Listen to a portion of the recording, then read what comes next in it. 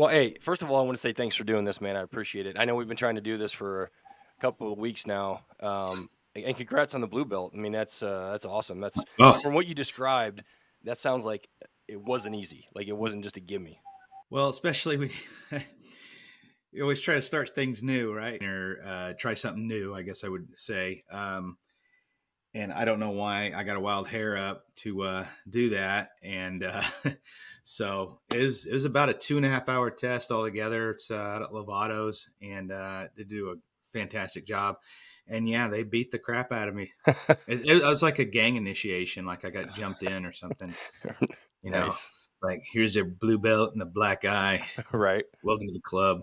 Yeah, you So seem pretty exhausted after. You're like, we got to postpone this, man. We can't. Yeah. yeah, there was one guy in particular. He was the very last guy they sent after me, and he is just a gigantic dude. And I was exhausted. I tried to hip toss him, and I felt like a condemned building, just crumpled right there. And he just smashed me. So Oh, yeah, I appreciate the give me a little leeway there on that yeah, one. I yeah, thought for I could sure. do it. No, and like I said, and please forgive me. I got a little bit of a cold, so I'm a little under the weather. But um, I really can't thank you enough, guys. I know it takes a little bit of time to sit down and go over this stuff, and I can't thank you enough for doing this with me. I figure we I would just start appreciate you off having me. by. Oh yeah, for sure. Yeah, I mean, uh, your career is so interesting. I was just looking at it again today just to kind of refresh my memory, and it's just you've done a kind of we've done similar stuff, and it's kind of a cool thing to be able to sit down and talk with you and kind of hear about those stories and especially about Iraq. So why don't you just go ahead and tell me about what prompted you to get in the military, and then we can just go from there. We'll just start going chronologically with your career. Oh yeah, it all began in 1974, Danville, Illinois, when I was born. You're from Danville? That's crazy. I'm from No, I'm Lincoln, not Illinois. from Danville. I was born in Oh, Danville. oh, okay, okay. I'm from Indiana, but we had to cross state line because the town I'm from, unless I wanted to be born like Jesus in a manger, that was the closest hospital. Oh, okay, okay. And I hope I don't offend anybody by saying that. So Well, we all I think you're roll. Christ-like, so it's fine. Well, as a mediocre Christ, perhaps. Yeah, yeah, yeah. Maybe not the Christ, but like a Christ of some sort. Well, yeah. Oh God. Um, well, so I got a just normal upbringing, and small town and stuff like that, and there wasn't a whole lot of options, and I didn't really. A lot of the guys went off to college and did this or technical schools, and kind of really just wanted to go in the military. I wanted to Yeah, do something special. So, but I didn't know there wasn't not a lot of resources to research that. right.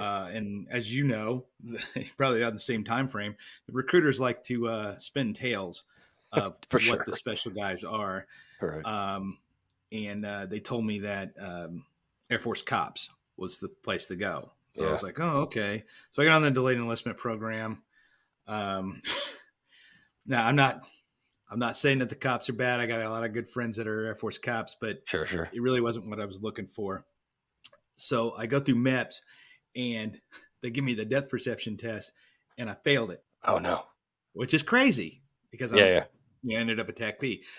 What I think happened was the guy was in such a hurry because it was his lunch hour that he just looked at me and said, yes or no? I was like, no. He's like, yeah, you failed. I'm Oh like, okay. jeez. So, right. Yeah. It's because MEPS, right? Right, yeah, I'll bend over and take it in so many ways. yeah. Right, right. So I get to basic training, and these guys show up in the red and the maroon berets, and I try out for it. And I swam in high school, so the swim test and everything was pretty easy, and I was Hmm. in pretty good shape. So I get picked up to get on one of the teams, right, the NDOC course, Oh, cool. and I go through all that. I've got about a week left. It was balls 2, 92, and I drowned, or what they call self-eliminated. Uh, They get me out of the pool, and I was like, I'm not getting back in there. Then they kicked me back in the pool. A different time back sure, then, sure. though. mean, Yeah. Oh yeah. right? Yeah. So, Wait, so um, you were just like doing underwaters or something, and you were just well, pushing too hard and you remember what? what bobbing was? Sure, sure. Yeah. Yeah, so they had the lead belt, and then you had to put the tank on, and it had no air, and it had to put the fins on. And I'm 18 years old, and I guess I just didn't have the leg strength or the will, the maturity, just to push through it. And I kept getting close to the surface of the water, and I was about right there, and I just go back down. I ran out of breath, Oh my and God. started trying to wiggle out of the tank. And Sergeant Maltz, I'll never forget this guy, PJ. Um, and may rest in peace. He died. He was killed in action in Afghanistan in March of 2003, I Oh, believe. okay. So really great guy, but they got their job to do, right? Sure, sure. So I feel the shove in the back, and it just let the rest of my air out, and I had to take that long walk Yeah. to the commandant's office. So I get over there, and I'm feeling low. This is what I wanted to do. I thought I was going to end up in some job I didn't really want. And John McKay is there. And Okay. John McKay had, they didn't have a TAC-P position there, Hmm. um, but they made one for him at that time because his wife was going through cancer treatment at Uh-huh. that time. So I get up there, and John McKay's in there, and he looks at me, and do you know J Mac? I know kind of him. I don't know if we've ever met before, but yeah, Yeah, I know who he is. really tough dude. One of the Yeah, one of original the best. OG TAC-Ps, one of the best guys ever. Yeah. And he's got that gravelly voice. And Right. he goes, "Hey, you like to do all this stuff, and but you don't want to do scuba?" I was like, "Yeah, yes, Sergeant." And he goes, "Well, do you or don't you?" I'm like, I do." He goes, "Well, come on, you're gonna be a TAC-P." I'm like, "Okay." So we're walking, and finally I'm like, "Hey, Sergeant, what's a TAC-P?" No idea. Yeah. Like most of us at So that time had no idea what that was. We yeah, didn't know it anything was about it. the best kept secret in the Air Force. So Right. it takes me through the whole thing, gets me to the I get to the schoolhouse. Other washout Aaron Gibbs was with me, and man, it was a great time. Tech school was a great time. It was in great shape because of the OLH Right. from the combat control PJ course. So running was no problem. I used my smart ass mouth to get as many push-ups as I could. Yeah, And right. I held on to that honorable orb like it was mine. I mean, I constantly had that thing. Yeah, yeah. So now, like I said, I don't want to call anybody out, especially past guys, but there was a particular chief there at that time. I think a lot of the TAC-Ps had a lot of friction with him. You had Carpenter and a bunch of the other guys, DeBruzzi's, who were instructors and stuff like Mhm. that, Avance, Yeah, yeah. and we had an airborne program, Right. and I was in the airborne program, and it was me and two other guys, Aaron Gibbs and JJ Salisbury, Okay. and we had made everything, passed all the tests, all the flight physicals and everything, and we were on route after tech school to go to Benning and go to airborne school. Right. Right. So the chief at that time said he did not believe that TAC-Ps should be jumpers and canceled everything. I They were think I might pretty. know who you're talking about. I think, yeah, and like I said, I don't want to, He call was the guy very out. anti-jumper for sure. He had a Yeah, it real was problem very with him weird. for So it sure. sent me on a different career path. What could have been, but honestly, I have no regrets those decisions because it would have never led me to where I am now. It would never led me to meet my wife and have the family I have, and so Right. I can't regret that at all. Yeah. I can only For hate sure. him. Yeah. Yeah, I Just know a lot of kidding. guys they'll get to the end of their career and they'll look back and they're like, man, if I could only do it this or that, but they fail to look at, like you just said, they fail to look at the good stuff that has happened in their life. Oh, Just be absolutely. thankful for that. So yeah, I mean, you never know what could have happened. I mean, you would have got jump school and some catastrophic could have happened, or it could have been horrible. So yeah, so Yeah.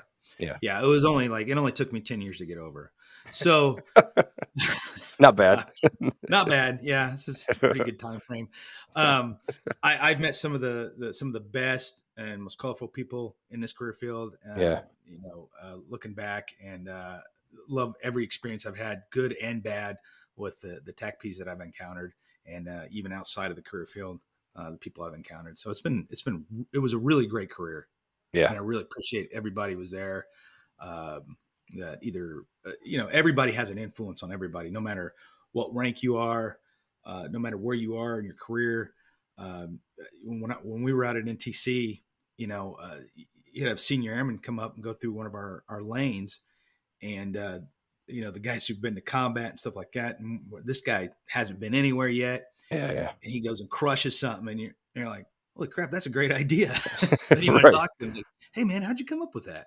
That's a really good idea, bud. Yeah, exactly. Yeah. So you got out of tech school. Your first assignment was Fort Lewis, right out of Yeah, tech Fort school. Lewis, Fort Okay. Lewis. And it was they had closed Fort Ord down, and they moved some of the guys there. A lot of the other equipment, some of the equipment was there as well. But I didn't know much about Fort Ord. I know that was in California, Yeah. and Yeah. the guys really regretted that. They said it was one of the best kept secrets. That's what I hear That too. I heard it was really nice, and yeah. Yeah, like it was really really sweet. But what did I know? So Right. brand new guy, youngest guy in the unit. Um, Man,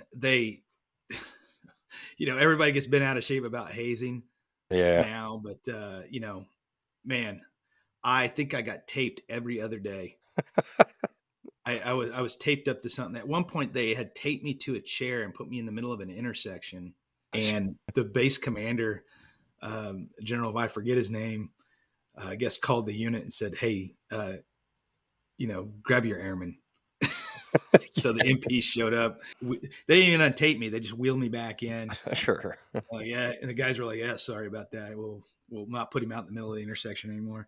So, Such a different time. I mean, that would have been there'd have been firings and court martials and everything else that would oh, have happened nowadays, but oh still, God, yeah, get your guy on the street. yeah. Well, I got taped to the commander. The craziest one, I got taped to this guy. So back in those days, they were having a hard time getting people in TAC P, Yeah. right? I think in the 80s and stuff. So they forced a lot of career fields to retrain. And when I Right. say Right. forced, the Red Horse guys, the CE guys, there's a lot of supply guys and other guys, which made it great because they were real handy with the jobs that they had before. So they really Sure. knew how to, work the system Yeah. as Yeah. far as to get the things that we needed. But we had one particular guy, and they called him Launch because for whatever reason, he was fired. He used to be a guy that worked on the missile, the nukes in the Oh, really? silos. Right. Yeah. So for whatever reason, they fired this guy. I think I know why. So, hey, best thing to do is make him a TAC P so they can hide him on an army post. Right. That's Right. awesome. Good job. Yeah. So this dude had no less than like 50 damn knives on him all the time. So these guys tackle him one day, and they're taping him up, and he's losing it, just losing his mind. Yeah. So I'm standing there, like an idiot, like an 18-year-old idiot that I was. Like, Yeah. oh, I guess at least I'm not getting taped. But then they grab me and tape me to him. So, and then they go off to the break room to have a drink. Right. So we're laying in the parking lot like this, and he looks down at me in a kind of a fatherly kind of voice. He goes, "Reach into my cargo pocket. You'll find a folding blade. Take it out. Cut yourself free." And I'm like, I've got to get myself out of this first because this guy's going to kill me. Yeah. Right. Exactly. So I find it and do this little Jason Bourne thing and get out of that, cut him loose. He gets all the stuff out and he goes, puts his hand out. And at this point, I don't know if I should give him the knife back All right. because I didn't know if he was going to go into that room and start slicing people up. Right. Right. So I did the right thing. I gave him the knife back and then went home. It's like, hey, So, whatever happens after that, that's none of my business. I see nothing. I don't know. I'm innocent. But yeah, great group of guys. I think Art Boyer, Yeah, good was a guy. tech sergeant then. He was our, we had regiments, so I was under 2-9 the time before they went to Korea. Okay. And he was always taking me out and training me. He was such a great NCO. Yeah. He wasn't necessarily my direct line supervisor, but he was definitely out there training me. He was teaching me how to. We would do this thing where we would nav out in the range, Yep. and we would shoot a point, and then we would run as fast as we could. Nice. A lot of times I hit trees because apparently I didn't know that you had to go around them. Right. That was a joke. You can edit that as you see fit. So one day we were out there, and I get through the brush, and there's a family on the range having a picnic. It was the craziest thing. Yeah, yeah. And they, it's early '90s, so they got the camcorder like that big. It's Right, like a right. television studio, and the lady goes, "Oh, look, an Army guy." And she wheels this thing around, and hey, Sergeant Boyer comes out. The kids are playing with UXOs. Oh my God. He's like, "Hey, how did you get out here?" And they're like, "Oh, the gate was open." Well, what happened was the soldiers they'd lock these gates, but the soldiers, so they could get in to work quickly, cut the locks so they Okay. could get to work faster because there's an easier way. Yeah, yeah. And so then just some family from Seattle just wandering out there. It's like, oh, hey, look at that.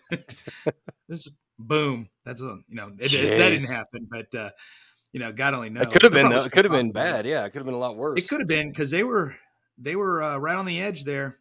They were pulling up stuff from the dirt that probably shouldn't be pulled up. Yeah, right. Like, hey, what's this circular thing? It's got fins on it. Damn, What is this thing? that's weird. Yeah. Johnny, no. Let's play catch. Yeah. Oh God, yeah. With the what were they? The 57s and the 58s is Yeah, the CBUs the or whatever. little CBUs. Yeah, the Yeah. little. So, yeah, that was a good time. So then after that I put in for Germany, and I got the ASOC. Okay. And I know it's a filthy word in TACP, but it was great.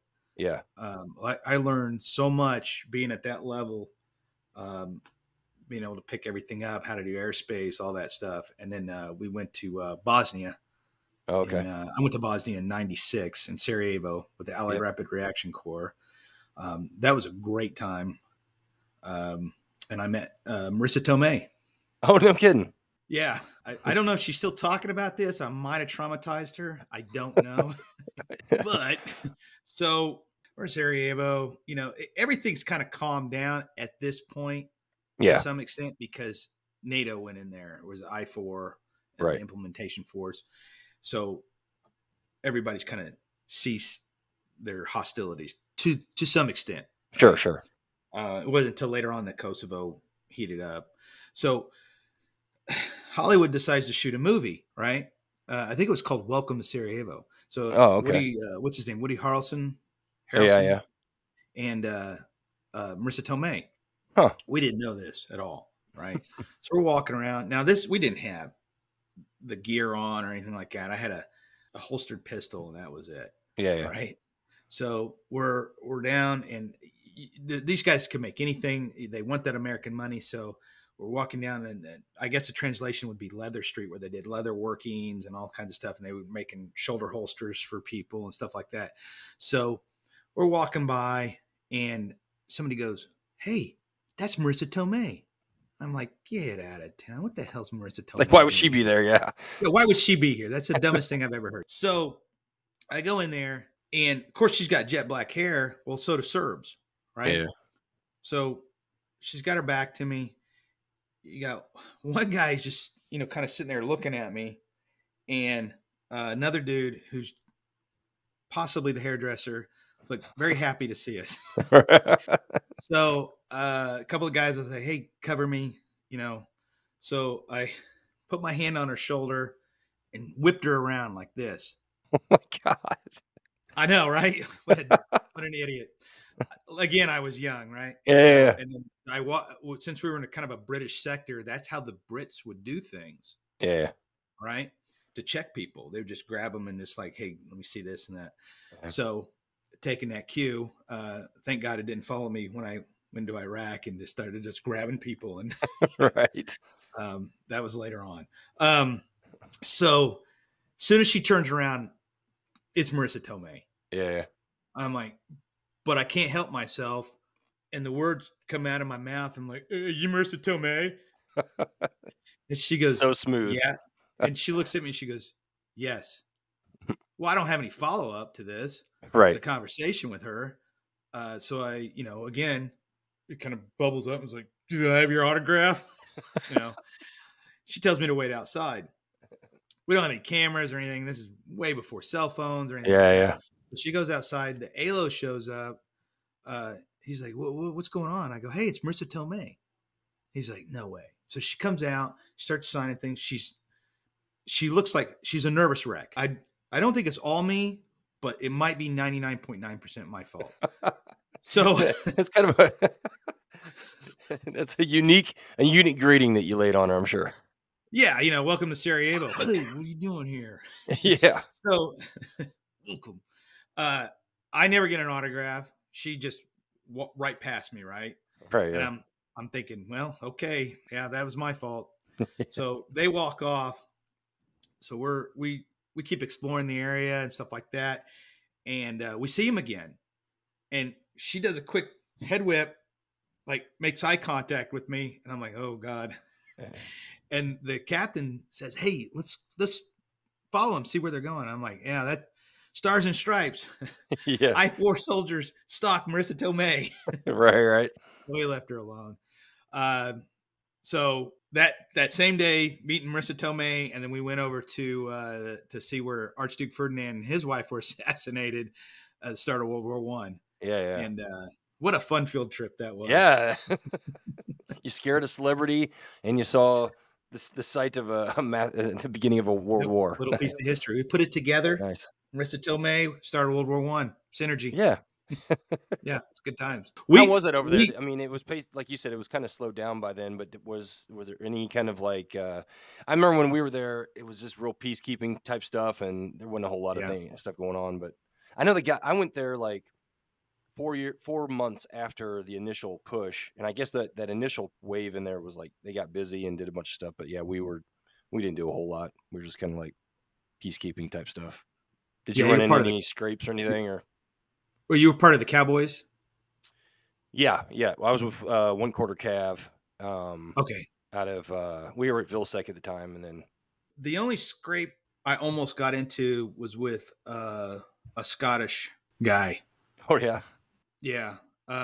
So Scottish military or just yeah, he was military. We yeah, were it's like, since the Allied Rapid Action Corps, every country is right there, right? sure, sure, And the great thing about on the ASOC, we had to talk to every single person who'd sent up a sit rep and that needed air to train, right? sure, sure. But there was a lot of people on the actual base that we were on, and this the Scottish guy, I don't think he was stationed there, but I'm walking, and he goes, "Hey, what? Hey, hello," and I'm like, Like "What?" And he goes, "Oh, hey, wait a minute, hey." And I'm kind of do the head tilt, and I could see he's getting ticked off, right? yeah, yeah, So I do what every other country loves Americans to do.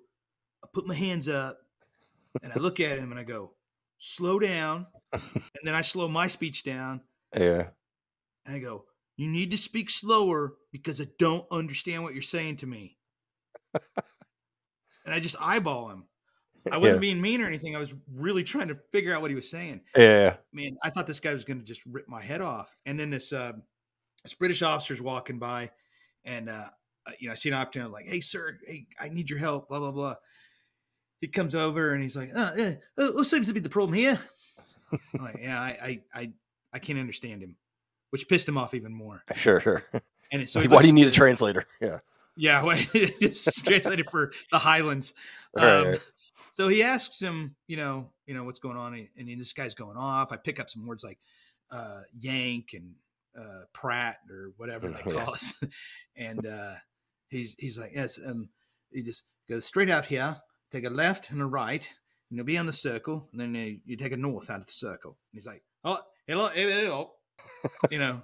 And then Yeah. he Yeah. gives me the stink eye, and then he walks off. And I was like, what did he want? And he goes, oh, he just wanted to know the quickest way to the gate. It was like a sitcom. It's so yeah. It's so funny how you try so hard. You're like, just one more time, just give it to me. I want to hear what you're saying. I know it's English, but just let me just one more time. And they just get super pissed. Like, I'm I speaking think I English. can understand Chewbacca. I knew I can understand a Scottish guy. Right. So the other thing we had was the French threw us a birthday party, a 4th of July birthday party, Okay. and they brought in Charlie Daniels, All right. Nice. and they bought us a ton of American beer. Right. Nice. So we're sitting there celebrating, blah, blah, blah. The French actually jump in with the American and French flag into Sarajevo, which I don't know how they authorize that, but I don't know. Hey. So the Brits are kind of ticked off, right? So Yeah. they tried to steal our beer. They tried to shut the operation down, Yeah. and then we caught a couple of them later on trying to steal our food. But after that day, it was all back to ops normal, and they were Sure. our Sure. friends Sure. again. I'm sure it was So all in good fun. Like it was really in good fun. They were great guys. They're great to hang out with, and I've worked with the Brits on so many different occasions, and they're amazing people and great soldiers. Yeah, for sure. So after that, you Lewis, Yeah. Germany, went over to Sarajevo, and then how you were in Germany 2 years? 3 years. 3. Okay. Yeah, 3 years, 94, 97. And Okay. then I got stationed at the 19th ASOS at Campbell after that. Oh, okay. Cool. I got to work with, again, great guys over there. Yeah. Got to do some work with Larry Patton was with the 160th SOAR. Oh, that's right. That's right. Yep. So, and I'm going to tie the Scottish thing in real quick. So, still pretty new guy, right? Yeah. He takes us all out, and the 160th is doing their thing. Mm-hmm. And I you know Larry, right? Yeah. Yeah. Okay, so I'm gonna do my best Larry impression. And for those of you who don't know who Larry is, think of Mel Gibson, John Wick, and Jason Bourne all wrapped into one. Right. So he goes, hey, aren't you that funny guy that does all those voices? I'm like, yeah, I can do a couple voices. He goes, well, guess what? You're up. You're SAS. Okay. So I get on there, and I'm like, all right, this is what we got here. We got on the north side of the compound. It's a BMP. It's coming right here. I need support. I need it now. He was cracking up, man. We just had a lot of fun with it, man. And yeah, he's a great guy. Yeah, he is a fantastic guy. I learned a lot from him. So I get from Campbell, I do a tour in Korea at Camp Casey, and Larry's the superintendent. I got Steve Mangum, all these great dudes over there, and taught me a lot. I think I learned how to be a better ETAC or later JTAC being in Korea than any other place. Oh yeah, and I just didn't bomb a bridge. Yeah, they probably wanted you to, but they wanted me to. Yeah. So you know how it went over there. You see, it's like, hey, I want you to take that building out, and you look at them, and they've all got the same roof, and they all look exactly the same. Right. And you're like, oh crap, how do I do this? It's the most challenging cast that I've ever done. I mean, you really your talk-ons have to be like the best to even get anybody's eyes on the target for sure. Yeah, and there's so much, like, it's all dry, but that's the best part of it because you can get so dynamic. And yeah, you learn. Yeah, I learned so much over there as far as like cast goes. And plus you got all those dudes like you were saying, like Patton and Mangum. I had guys that were older that were mentors, and you just get such a good group of dudes, because they're coming from everywhere, so you get all kinds of different experiences to hone your skills. Yeah, it's awesome. Yeah, I love Korea. I'd say the best part of that was, we had guys from the 14th, the 19th, and the soft community was made up the majority of the time I was there when I was stationed there. And man, just spot on. Yeah. great group of dudes, and Sean Mignon, and Oh yeah, yeah, right. yeah. Sean's It's when he awesome. was. It's when he was still strong. I'm sorry, Sean. You're still strong. I'm just kidding. So we had a great time. We were actually a guy named Frank Hope and I were in a movie, Oh, no Korean kidding. TV miniseries with Larry Patton, who was a reoccurring character as I think Dr. Smith. Wait, there's a Korean TV show? It was like a Korean miniseries, like miniseries movie kind of thing, Oh, right? nice. So they they they patted us up in like Jack and stuff, Yeah. and we were supposed to come out. Larry had this guy's, this guy was dying in his arms, All right. and we were supposed to come out there, grab Larry, get him in the car, and take off. Right. So the director, I think he was trying to say sirens because we were supposed to hear like sirens in the background coming. And we're Yeah. supposed to look and then go grab Larry. Superb acting. Learned Yeah. everything I know from Marissa Tomei. Right. So the director goes, ambulance, ambulance, ambulance. And we just kind of look at him and he goes, oh, God. He was so pissed off. So we had like 3 or 4 takes, but we finally got it. And we made like, we made like 60,000 won, Oh, really? which is like $40. I was gonna say, like, what's the exchange rate on that? Yeah, it was like $40, man. But it was fun, man. We got to go out with the cast and all that. So, Oh, nice. yeah. And these are all like Korean actors and actresses and all that, or were there any Yeah. Americans? Oh, Just Larry Patton, who was a celebrity within that community, I guess. oh my Dr. God. Smith. Yeah, but awesome dude. Yeah, And then we got really drunk that of night. course. Yep. Standard. Right. It's Korea. Yeah, very standard. And and then we go on what they call you know what a hash run is? Oh yeah. Okay. Yep. Yeah. So I don't want to get up. I'm so blitzed. And Yeah. of course it's like 4 or 5 in the morning, and Larry is kicking our bed like, get up, let's go. That's what we came out here to do. I'm like, I thought we came out here to do this movie. Yeah. We're running. So we're running, and the guy just keeps going, man. Yeah. He's a machine. He's a machine. And my buddy, because we're so hungover, I mean, his nose started to bleed. Oh I mean, it was like terrible. It was like dry heaving halfway through it. He's like, let's go. Come on. That's all he kept saying. So how far was it? I really don't remember. Yeah, you just put your head just down kept and running. just kept going. Yeah. I couldn't even stop, or Larry was right there.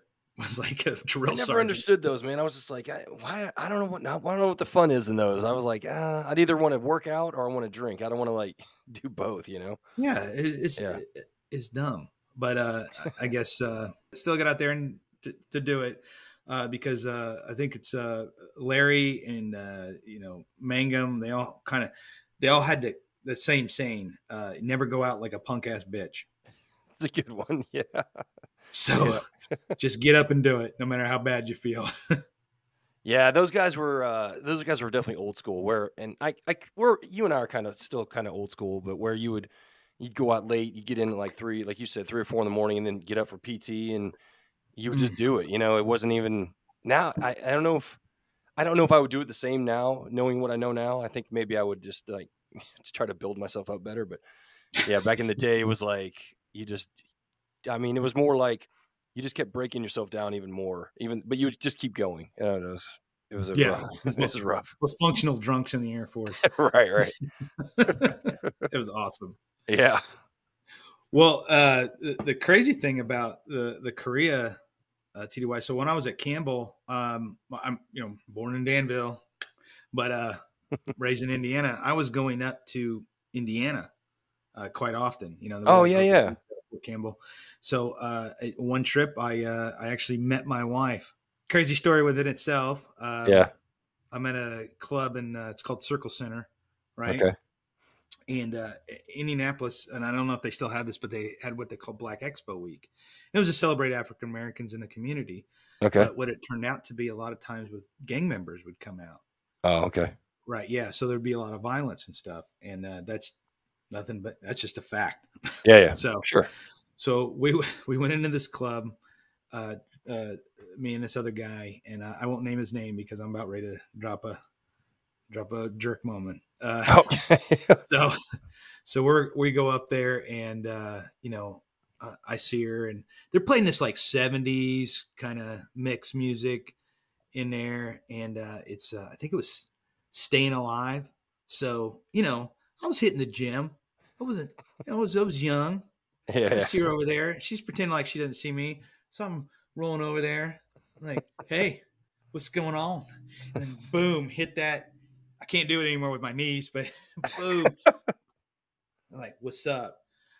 She walked away. I was like, "Well, that was dumb." So, but I got She didn't go lucky. for it right away. No, ridiculous. Those are my best moves. I can't believe Best it. Man, moves. it doesn't I make know, sense. unbelievable. It's just like so. Uh, Later on, her and her friend come running up to me because there was a guy pursuing her friend. And let me describe this guy. He's wearing a 3-piece suit and a fedora with a feather in it, peach colored, and he kept grinding his hands like this, looking at her friend's booty, like Yeah. he wants to make him. He wanted to make her part of his stable. I think we can I was gonna all figure say out what was going on yeah, there. exactly. He was So a yeah. they both said that they were with me. I put on my best yeah, and he goes mad respect. He just gives me a fist bump. So I'm like, what is going on right now? What is happening? What is happening right now? So I got her number, and you remember the answering machines, right? Yeah. The answering machines and voicemails and stuff like that, but it's all the same thing, really. So I don't talk to machines very well, Right. and I call her up, and I said, "Hey, this is the guy that you remember I was dancing and that move and the Pete this, just to hang out." So her friend tells her, So she's like, smooth. "Yeah, right." She's like, "It definitely wasn't for my money." So her friend says, "He's a psycho, man. Don't call him back."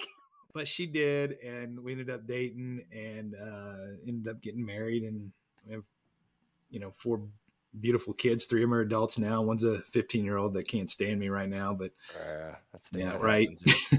So Well, yeah, good congrats, man. times. That's good. That's nobody would have thought after those beginnings, you could have, got to where you were. So that's awesome. Yeah, that's why they call me Humble Mike. Right. I don't think anybody calls me that, do they? I was wondering. I'm like, I've never heard that. I don't Yeah, know. it's maybe I can put that right here under Michael Shropshire. Yeah, My yeah. Just Humble change it. Mike. Yeah, that'll be the So name of the episode. Humble Mike. Humble Mike, or BS Michael Yeah. Shropshire. Oh, yeah. So Exactly. yeah, so I go to Korea, I come back, and I think it's the curse of being married in TAC P that I started getting all the crappy assignments. Yeah. So I Yeah, got yeah. Fort Drum, 7 years at Fort Drum, Whoa. 7 freaking years. I could not get out of that place. What's the deal? Like, I mean, why were they? You just couldn't get So orders, or so right when we got there was November of 2000, right? okay. So 2001, the war starts, and they kind of just locked everybody down in place, and we couldn't really move around. Yeah. And 10th Mountain they were going out there all the time. Either Yeah. they Yeah.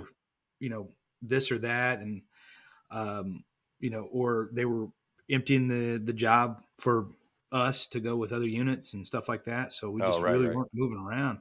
So while we were deploying, the families that got stuck with the really great assignments got lucky, and then my wife had to endure winters at Fort Drum. Oh my gosh. I mean, I don't. it's not too much. She's from Indiana or Indianapolis or Indiana, Yeah, she's from south of Indianapolis, so so she's there used we to go. the kind of the cold weather. It wasn't like she was from Florida or something, but still, Fort Drum is a different kind of cold. I mean, that's It was a different kind of cold. One man, year it brutal. got with the wind chills like -60. Yeah. I was like, when people from Alaska are coming down to train the winters Right. at Drum, I mean that. It's like it's not cold enough where we are. We need to get Yeah, down there where it's really cold. I know. Oh, and it's so like it was like so bone chilling too. It wasn't just like cold. It was like man, it was horrible. I didn't like. Yeah, I've only been there TDY, and it was bad. I didn't care for it. Well, they gave us snowshoes and skis when I first got there. I think we Nice. used those once because I couldn't find the mountains anywhere. Right. Why would you put this division here? I Yeah, don't know. 10th exactly, yeah. 10th what are they? 10th Mountain? What? Yeah, because the elevation was like 720 feet. Exactly. So when the first group of guys went over to Afghanistan, they were sucking wind, man, getting at 8, 9 thousand feet up in the mountains up there, and Yeah, did you guys ever do any did you go any TDYs that would train in mountain terrain? Or I don't know what the story was behind it, how that unit got to that location, but was there yeah. any kind of effort to do any kind of mountain stuff, or was it just like just So by later name on, only? I think they sent some of the guys to Colorado, and we started buying, and you know this as well. We started buying a lot of civilian equipment, Yeah, as far as boots and clothing and stuff like that, because it just wasn't the issued stuff just wasn't good enough. right. So our guys, we had great leadership. You had Shaq Bushane, you had Pete Donnelly, Yeah, yeah. Great among dudes. and other guys that just amazing NCOs there and leadership. And these guys were trying to get us everything we needed, Yeah, right? But I will say, we had the pre ranger guys and the air assault school that was right there. nice. So some of the stuff that we were doing, because when our guys first came back, they said, "Hey, we're hurting. Yeah, We need to get our physical shape way up, yeah, yeah. and we've got to learn small unit tactics because those dudes were out in the mix, right? Yep. Like guys like Joe Wren and those dudes, Matt Aki, Right, right. Sean Lloyd. All those dudes coming back and like, we need to do something different. Right, So right. we were like, holy crap. Okay. So we all bought, and this is going to sound stupid, but this is what happened. We bought paintball guns and went over to the pre ranger guys and just, on our off hours, they would train us in small unit tactics and we would trade them for emergency CAS training. Nice. Yeah. No, I think that's smart. I mean, that's essentially what those guys are using anyway. It's just more sophisticated UTM's. But it's essentially paintball. So I mean, that, Yeah. that was a good idea. I mean, that because there's no other way to. Yeah, you can go out there and use blanks or just do it dry, but there's nothing like getting hit with a paintball to make you react accordingly. You know what I mean? And it Yeah. gives you that, obviously not the same feedback as a bullet, but it's going to give you some negative feedback to make you get low or take the proper precautions if you're in a firefight for sure. Oh, definitely. I thought I Yeah. was short enough to avoid all fire, but apparently not. Thanks, Joe Wren, for that. Yeah. And Sean Farrington for punching me in the head with a paintball, by the way. Um, Yeah. so, yeah, that's essentially what we did, and it really. Then we got on the you know early days of the internet. I guess it was kind of evolving fast. So, specialtactics.com had a website, right? And in that website, they had a ton of workouts. Yep. So we got on there and we would, before PT, we would go to the pool and do the Nice. workouts from specialtactics.com.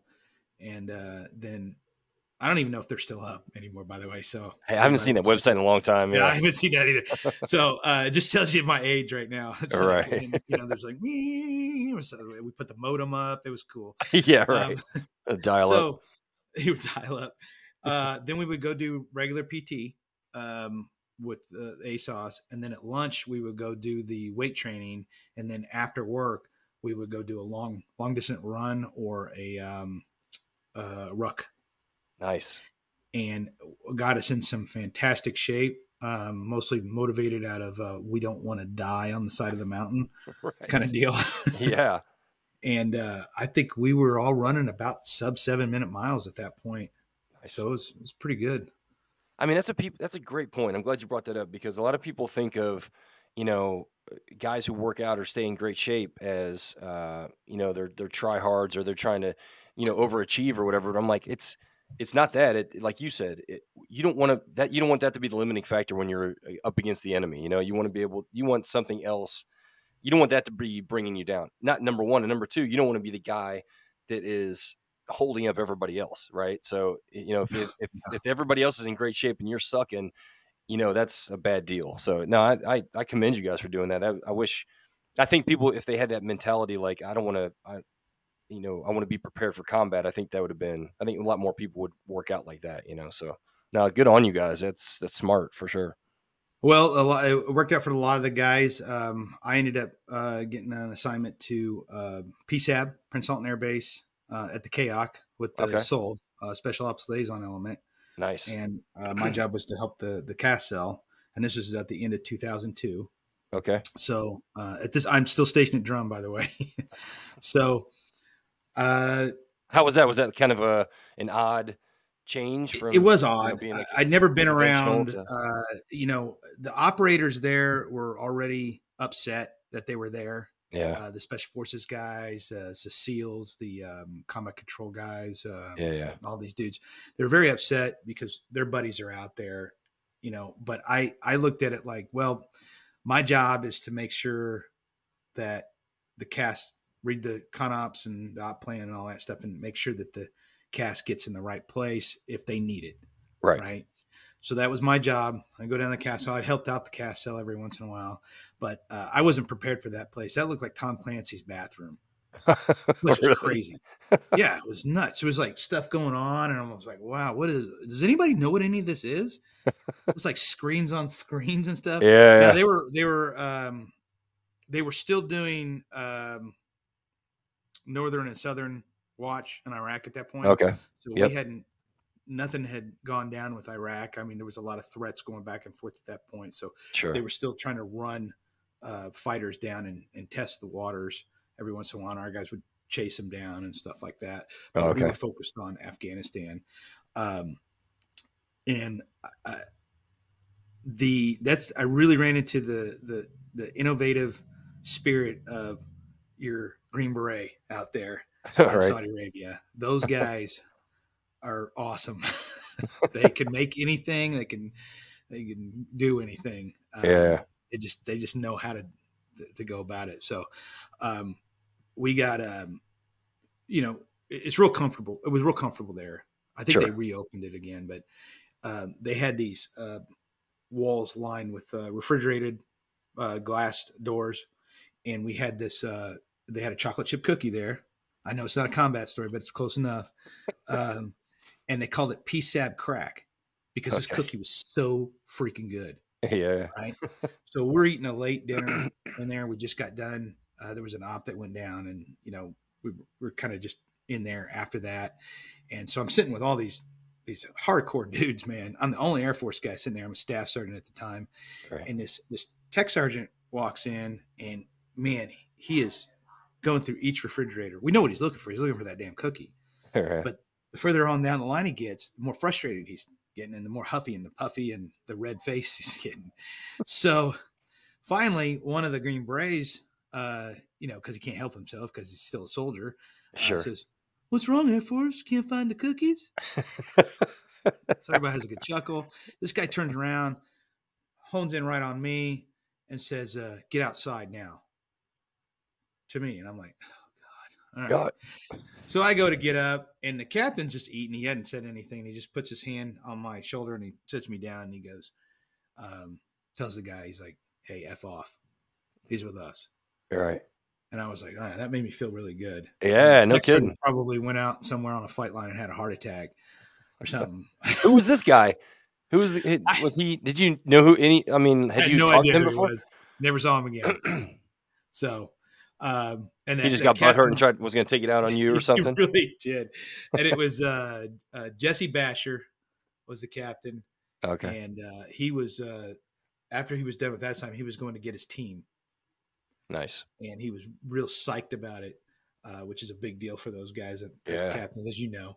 For sure. And but I felt really good about it. Yeah. So the war's coming up, right? Yeah. I know the war's coming up, the invasion in Iraq, and I'm like, I don't want to go back to the States and have to fly all the way back over here. Oh, So yeah. I'll just here. So General Longoria, Colonel Longoria at the time, Right. Pete Donnelly, they're all there. So to back that up a little bit, so we had this the PSAB was a horrible place to be a young single female. Because everybody There was was so many dudes like trying they to were talk just to like you. walking around like all this stuff, and Yeah. we had this in the replanter cell. There was this young 19-year-old female named Sharon, and she was constantly getting hit on. I watched a lieutenant walk right up to her and say, "Hey, you know, you want to go get some ice cream later?" And blah blah. This is in the KAOC floor, Oh my God. and at the time, the chief was Chief Tim Finn, Okay. and Tim Finn had more time in service and more time in grade than the Chief Master Sergeant of the Air Force. Yeah. Yeah. So he's the second highest ranking chief, and he turns his chair around like the Dark Lord of the Sith and looks at this lieutenant and like, "Hey, beat feet, guy." Yeah. And so she was always she would always attach herself to us because Sure. we didn't do any of that stuff, and You're like big so she brothers to felt a her. little bit more secure. Yeah. So one day, none of the guys are going to lunch, and I decided to go to lunch. And she pops up. She's like, "Hey, I'll go with you." I'm like, "Oh, okay, come on." So we're walking out, and just as I'm walking out the door, Pete Donnelly is coming the other way, and he looks at me and he looks at her. And he's stationed at drum too. And I'm like, "Oh, It's not what you think. no, no." And he's like, "Yeah, okay." He goes, "Just come talk to me later." And I'm like, "Oh my God, what a Oh. no." It had nothing to do with that. It had everything to do with the With the upcoming invasion. invasion. Oh, okay. Yeah. So when I tell that story, my wife's like, "He should have chewed your ass." And I'm like, "For what? I didn't do anything." Didn't do anything. It's Yeah. innocent. So I go over there, and he asks me, he goes, "Hey, do you got the soft train up?" And I'm like, remember it was that 2-week train up, and then they would put you with a soft team. Oh, right. Yep. Yeah, and there was guys that were normally with these guys, and later on we got that more established. But at that point in time, there wasn't a whole lot of dudes.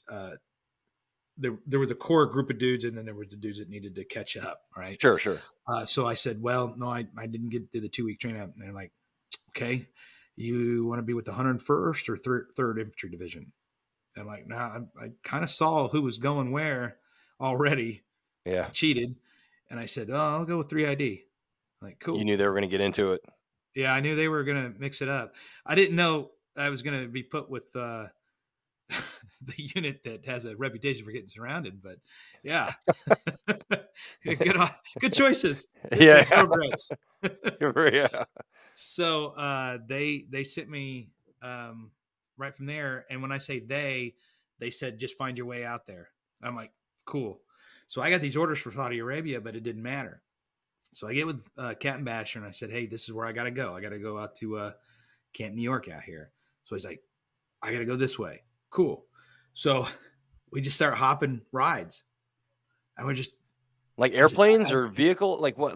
How did you? Intertheater What was transportation? So it was a little bit of vehicles. It was a little bit of C-130s, and there was so much movement at that time because everybody was getting in place and all that stuff. So I end up at Al Salim, and Basher, he goes, "Hey man, I got a place where we could stay." So takes me into this tent, and there's these dudes sitting around a map, and they're all turn around and look at me. And these guys don't look like regular guys; they look like our special guys. Yeah. And one of them stands up, and Jesse, he's like, "Okay, I'll see you later." I'm like, "Well, what the hell, man?" And he goes, "Hey, are you an ETAC?" And I go, "Yeah," because we were still, the transition hadn't solidified yet with everybody. Right. And I said, "Yeah." He goes, "Okay, well, hey, you're with us. Let me show you the plan."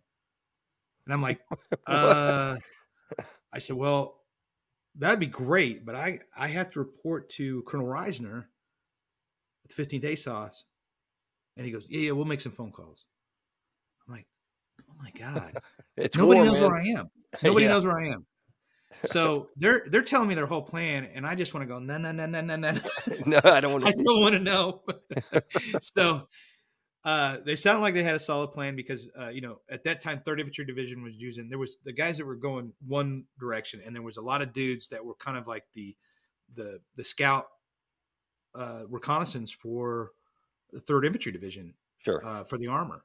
Right. So it was they dual hatting a lot of stuff. So it sounded like a really cool mission, man. Pick up trucks and do what you want and wear that Yeah. thing, But I kept telling him, I was like, look, I can't. I got it. Oh It's not man. that I don't want to be with you guys. Sure.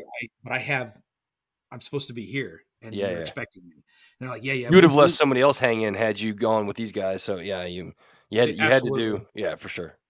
So I said, could you tell me where the SOTACs are, the TAC P? And I was just naming names, and they were just looking at me like, we don't understand the words you're talking about. What are those acronyms? Plain dumb. You're So all right. um, they wouldn't let me. They wouldn't let me go to. I was thinking if I could go to Chow or go to the head by myself, I could kind of. And they always had somebody with me. Really? Yeah. Wow. Well, there wasn't a lot of us to go around at that point. Sure. And I think they kicked the guy off their team Oh, okay. and they didn't get a replacement. That's what I understand, but I don't Yeah. know if that's the truth. So So so these guys wouldn't let you go. so they're kidnapping a young ETAG. So But finally, that speaks to how valuable e-tax were back then. Like that was oh like, man, I mean, it was that, and that's not a joke. It's not. It wasn't. It's we're kind of making light of it, but they looked to you as like a force multiplier. Like they couldn't do what they wanted to do without a guy like you. So you were extremely important to their mission execution for sure. yeah, I've never Yeah. been that readily accepted onto any kind of army team Yeah. that Yeah. quick. Just like, hey, you're my new friend. It's Like like I I just don't met know you. you, bro. Yeah. Um, so, well, finally, the TAC P guys found out I was there, Hmm. and they they came and got me, and They rescued you. yeah, they rescued me. But I lost my helmet, all my Kim gear in the process. Um, it was nuts. And then I run into Rock Davis, Okay. and Rock is just this gigantic dude. I was stationed with him in Korea, and Yeah. so He's the Rock has best. this thing because he's like 8'2". And Right. when he talks to me, he bends down. He's like, "Hey, Shrop, it's good to have you out here, brother." But it's like a little Hawkomania. It's like, Yeah. hey, brother, we're gonna have some crazy times out here, but sorry, bud, you don't have the 2-week train up, so you can't stay here. I'm like, Rock, I'm not trying to. I'm trying to get Yeah. Yeah. to Yeah. Camp New York, and he's like, "Oh, okay. I know you kind of want to stay here, though, right?" Sure. Okay, yeah, good for you, good for you. So he gives me the sat phone because Colonel Reisner on the other end, and it's the slew of where the f are you Yeah. kind of Yeah. stuff. And so they send some people to get me, and then just as we're driving into Camp New York, right, there's this big pillar of smoke. The chow hall burned down that same Oh day, my God. and Just as a fluke or like, I how it is when you get over there, you hear anything from sabotage to somebody let a bomb off in there, yeah, or the people that they actually had working where they were imbeciles and burn it down. yeah, yeah. So I went Could be one. from working at the Prince Sultan Air Base to Kayak, having Mongolian barbecue every Thursday, to MREs. Boom, boom, out in the desert. Like, what did I get myself into? Oh yeah, but I couldn't have been happier. Sure. Or I was really looking forward to it. I had already had quite a few years in at this point, and I, not trying to be a psycho or anything, but I was really looking to validate all the skills that I was taught. Yeah, I'm with That's you. what we're trained to do, right? Right. Yep. Yeah, I was used to get when I first came in, Panama had just ended. Same with you. But I was stationed with a bunch of guys down in who had just fought down there. They were like guys like Eric Harris and Keith Oh, Ingram and guys like that. nice. And I was like, man, I just missed it. I can't believe it. And Eric Harris told me this. He said, "Don't worry, you stay in long enough, you'll get into something." And just like you were saying, like that, you just wait around long enough, and you want to like try not to be a psycho, but you want to do what you're trained to do. You want to yeah, execute We're those not skills. So conscripted. We volunteered for this, right, right, right? So, yeah, and can I just say yeah. that what a privilege it was for you to be around the legend that is Eric Harris. Yeah, it was awesome. That guy, he was. It was him. Like I said, Keith Ingram was the same way. But those guys were like, I learned so much from those dudes. It was yeah, it was Yeah. really like you said, it was a You had privilege Blaine for sure. Brost as well, right? I don't Did he know. leave out at that point? I think he might have left before I got Yeah, there. because he was at Yeah. Lewis, and he used to take us out on runs and just run circles around us as we were running. He's part Oh of that yeah. whole crew too. So Yeah, yeah, yeah. amazing dudes. Yep. So So anyway, so yeah, you get to your unit there in Iraq. You get to third ID. so they were putting the 10th Mountain guys everywhere, but they kind of coalesced a group of us with 3rd and 7th Cavalry, Okay. right? So Mike Keehan, Trevor Bradford, uh, Kearns, Matt Aki, Okay. me, and there was another guy named Hardy, um, and he was my Romad. Okay. So um, so Aki, we didn't have anybody for Bravo Troop, but we had somebody for Alpha Troop, and we have someone for Crazy Horse Troop, those are the guys I was with. Okay. So, um, and I'm looking at it at 3rd and 7th Cavalry, and I was like, 3rd and 7th Cavalry, 7th Cavalry, 7th. Holy crap! Yeah. Went from Yeah. Right, right. so they had these little mini DVD players with the little screens. Sure, sure. And Yep, yep. so these guys were constantly, in the little tent city that we had, and we're watching. We Were Soldiers. Well, it's the same unit, right? I mean, that was their unit. The We Were Yeah, it was a Soldiers unit. 2002 film, so it was. That makes sense. Yeah. Yeah, and then pick whatever other war movie, getting themselves hyped to cross the Right, right. border. But I'll tell you what, the spirit of the 7th Cavalry guys was extremely high. Those guys want to fight. Yeah. The best guys to be with. They Nice. really were. So, and they were happy to have us. So then, so how long did you stay there at New York until you guys moved out into like what talk to me through that. Talk to me about when you first established contact with those guys until they gave you the order to start moving towards Baghdad. Man, so I think it was the date. So we had to move out of the tents because the 101st and 82nd came in, and they Okay. didn't have vehicles really to sleep in. So we had to move out there, Oh, okay. and yeah, so we were sleeping on. And everybody was mad, right? Because tanks I are mean, uncomfortable. it's kind of bogus. I mean, why not get more Yeah, tents or something? But at least you it's had some sort of shelter. I was a guest everywhere I went anyway, so it was All right. okay. But we got our track. They ran us down everything on how to drive it, and just in case the driver something happens to him. And it was a great kid, man. But I think he came out of that thing like 3 times the entire Oh, war. really? Yeah, Really? he was like living in there like Gollum. It's like, oh, so crap. So that was late. Was it late February? Yeah, I left there February, got out there, and so about 2 weeks of March, and then we get the orders to LD. All right, I think the Mhm. 19th or 20th. Yeah. Right. So the first time we're kind of like posturing on the border, and we got a couple Scud attack sirens, and man, all that practice putting that chem gear on, and I still couldn't get it on that fast. It was like when you think you're really going to get gas, it's like, Yeah, yeah. oh, You're, and you got some old crusty sergeant major who's been sleeping in it since 1975, right, so right. been wearing it the whole time. It's probably part of his underwear now. So we we we get up there, and they breach the berms, and with the cavalry, I wouldn't say we were the first across, but we were some of the first elements across, because obviously the Cavs got to go out and screen for the flanks, and then get out there and scout the areas.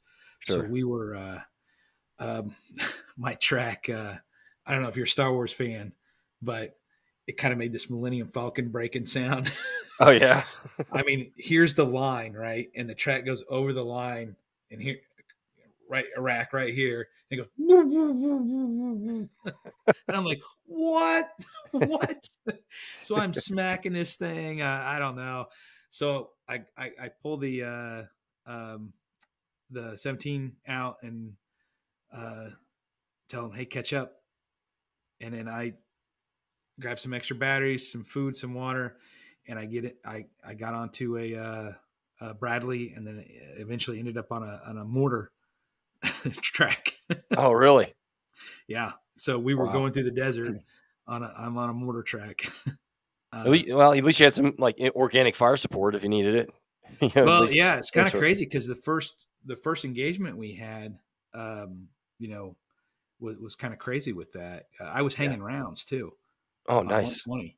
I had no idea what I was doing, and the guy was telling me how to do it while I'm holding the mortar right here, hanging That's it. awesome. Yeah, I didn't think so at the time. My arms were really tired. Sure. Mortar tracks are extremely uncomfortable. Yeah. Um, but yeah, we did some good stuff. That was the securing the canal bridges. That was our Okay. first. So the first couple days, I would say we didn't really see anything. I know the Army was looking to do kind of a Desert Storm deal where they're trying to engage in the open because Right. our armor is amazing. I mean, those Sure. guys are just whack them at how many ever miles they can do that. Right. But they wised up a little bit on this one, and they pulled way into the cities Okay. to force that damage. So that first engagement was the canal bridges as I'm probably going to mispronounce this Samawa. Yeah. I don't know Yeah, any of the names there, I so know, yeah. right? I just Sounds like good to me. it was near the. Don't worry, it'll be in the highlights. In the Right. highlight Right. reel. So we get out there, and it's nuts. We're sitting out in an open field. Now, keep in mind, we've never been in contact yet. Yeah. And all of a sudden, people just start shooting at us for no reason whatsoever.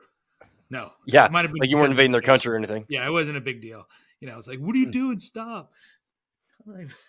I mean, mortars are hitting around us, and we're still just sitting in a field, just looking around. Yeah. And I hear this constant cracking and popping, and I think the guy next to me is shooting at something. So I keep looking at him, but I don't see his rifle going off. And I'm looking around, and finally I look at him and go, "What are you shooting at, man?" And he goes, "What are you shooting at?" I'm like, "Holy crap!" That's some dude by a building shooting at us. Actually, had a shouldered his rifle and was blasting at us. So I had now I had a borrowed weapon from 50th ASOS, and I never zeroed it or anything. And they gave me the aim point, Yeah. and none of that was sighted in. So I so I shoot back at this guy. We're just trading shots, just trading shots. Yeah. All this other crap's going on, and we're just trading shots. And finally, I ripped this thing off and keep shooting. And I must have got near him or something because he kind of did the duck and run and he took off, or somebody Okay. else shot at him or something. So I was like, oh my God. So I get one of my magazines out, I get a round out, this thing back in, and see a dirt clump out in the field and start sighting the Setting it rifle. in. Just a combat zero kind So of you, thing. when you said you took something off, you took your aim point off and just started using iron sights, Yeah. or yeah. Okay. Okay. Yeah. Yeah. Yeah. I wasn't, Smart. I I mean, wasn't, that's I smart. wasn't, I wasn't familiar with it at the time. Sure. So it was just like, I was like, man, it looks cool, but I think I'm going to just go back to what I know. Yeah, for sure. No, this is a smart move. Because I mean, Yeah. you could be shooting way off with that thing. So at Well, least it you know probably iron was. sights are relatively close, and you know how to adjust those. And yeah, that's a smart move. Well, I figured, and later on it did come in handy. If anybody gets close enough to me, I'll take care of it. Sure, sure. So, so we kind of get close to there's some soft dirt up here with the canal bridges and stuff like that. And a mortar round comes just zipping in and just whap right in the dirt. And just looking at it, I look at the dude next to me, and we just start laughing. Oh, it didn't go off? It didn't go off. Oh, man. And I'm like, oh my God. So you got to like back up, Jeez. back up, get, it was just a crazy day. So we finally pulled back, and I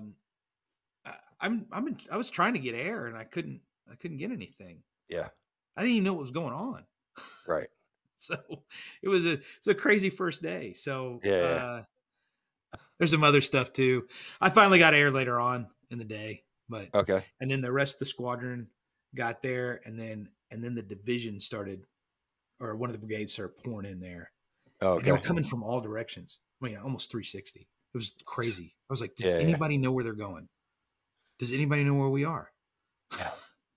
It was nuts. So what was the deal? There was no guidance or anything, or they just were just like you needed to screen for the main effort, or how? Like, Yeah, we were supposed to secure those canal bridges, right?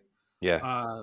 So that was the first city we were gonna kind of engage, keep down while everybody else went around, Okay. right? Yeah.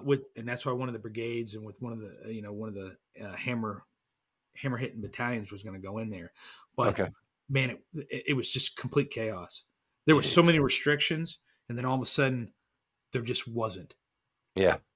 It was nuts. So we've pulled back, and here's the special forces team comes out of nowhere in their little pickup trucks, right?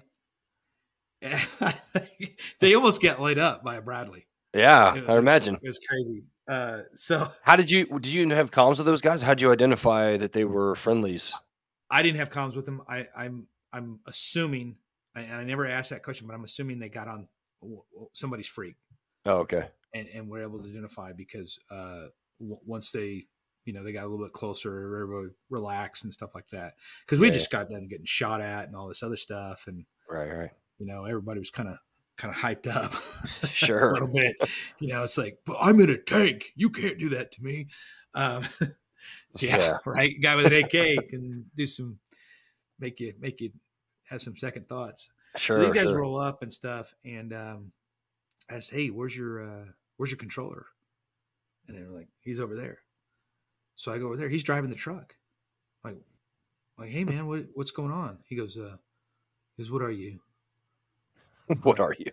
Yeah, like what? I was like, well, I'm a TAC P. I go, are you CCT? He goes, I'm STS. I think he was really nervous because he had only been qualified as a JTAC for about 3 months. Oh, okay. So he was he's a little nervous. So I said, hey, look, man, let's get on a common frequency. Talk to me. I'm experienced. We can make this happen. No matter where you are, so reach out to me. We'll make it happen. I got where they were, threw up an NFA. Keehan and Bradford were there as well. And we had, they wanted us to take out this building. Okay. And wow, what a disaster. 500-pounders don't work great on buildings, big buildings. When you try to level the whole thing. Sure. So we couldn't get the F-16's eyes on it. We tried to use a laser. Lasers reflect off of things. Tried to use an OH-58. That didn't work out. So then we're like, hey, these got rockets, right? We're going to take the building down anyway. So it just, boom, slams a rocket in there. And the F-16 is like, oh, yeah, I got that. Like, about damn time. Yeah. So it's a good mark, yeah. So he drops the first bomb. Doesn't do anything. Just duds out.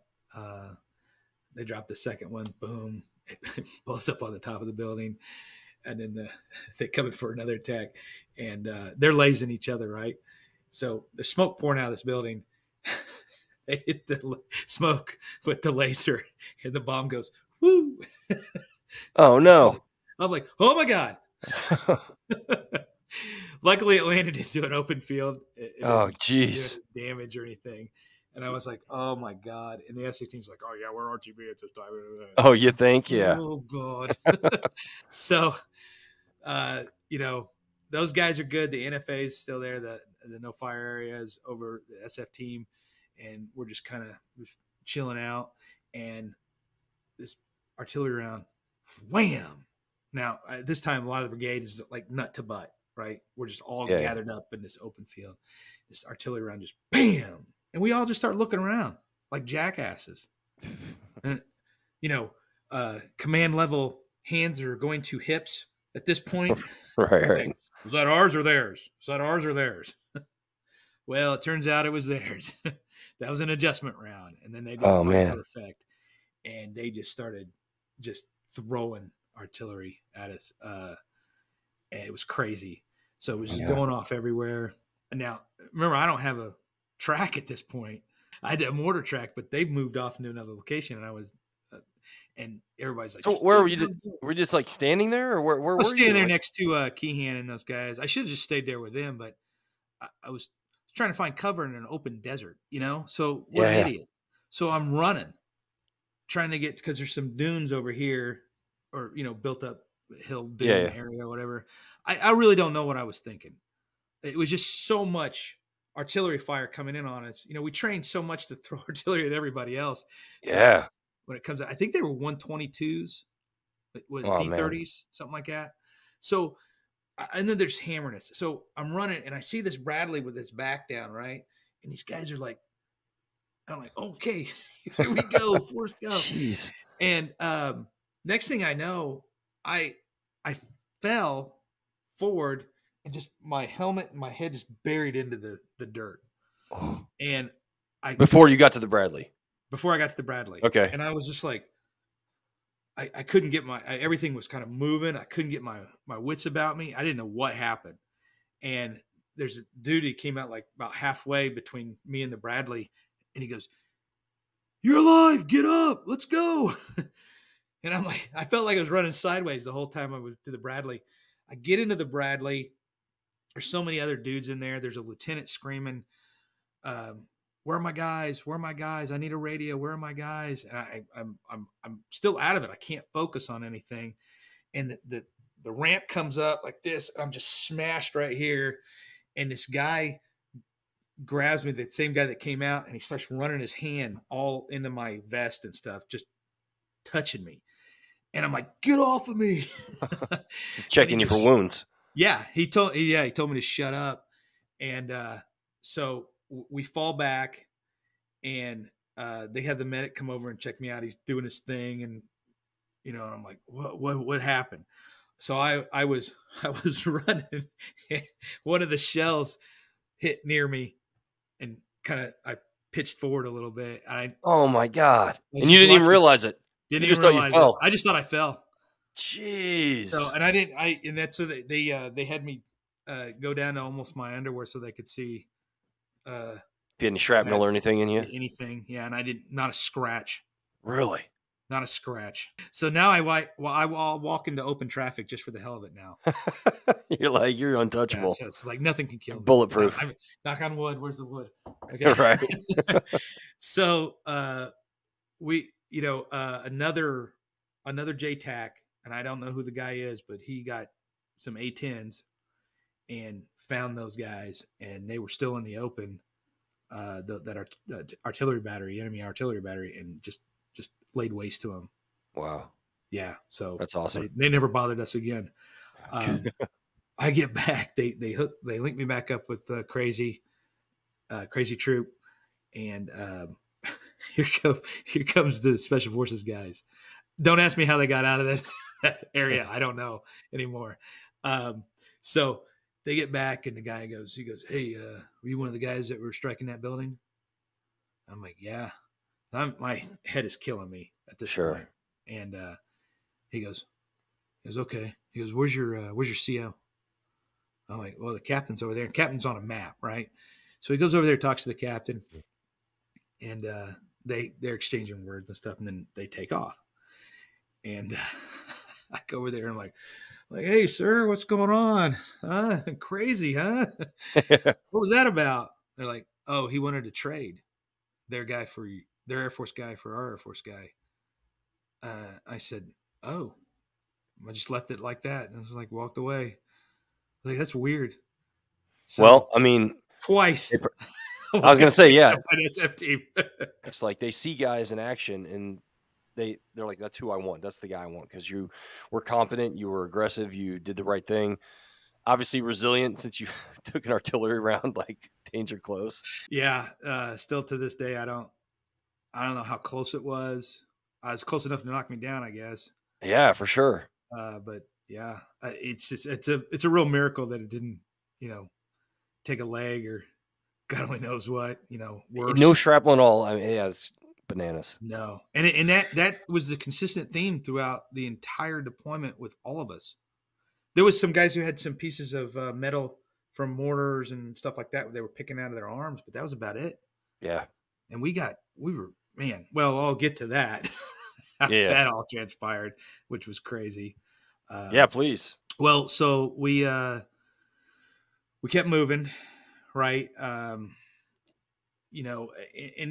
we talk about this. The Cold War guys talked about this a lot.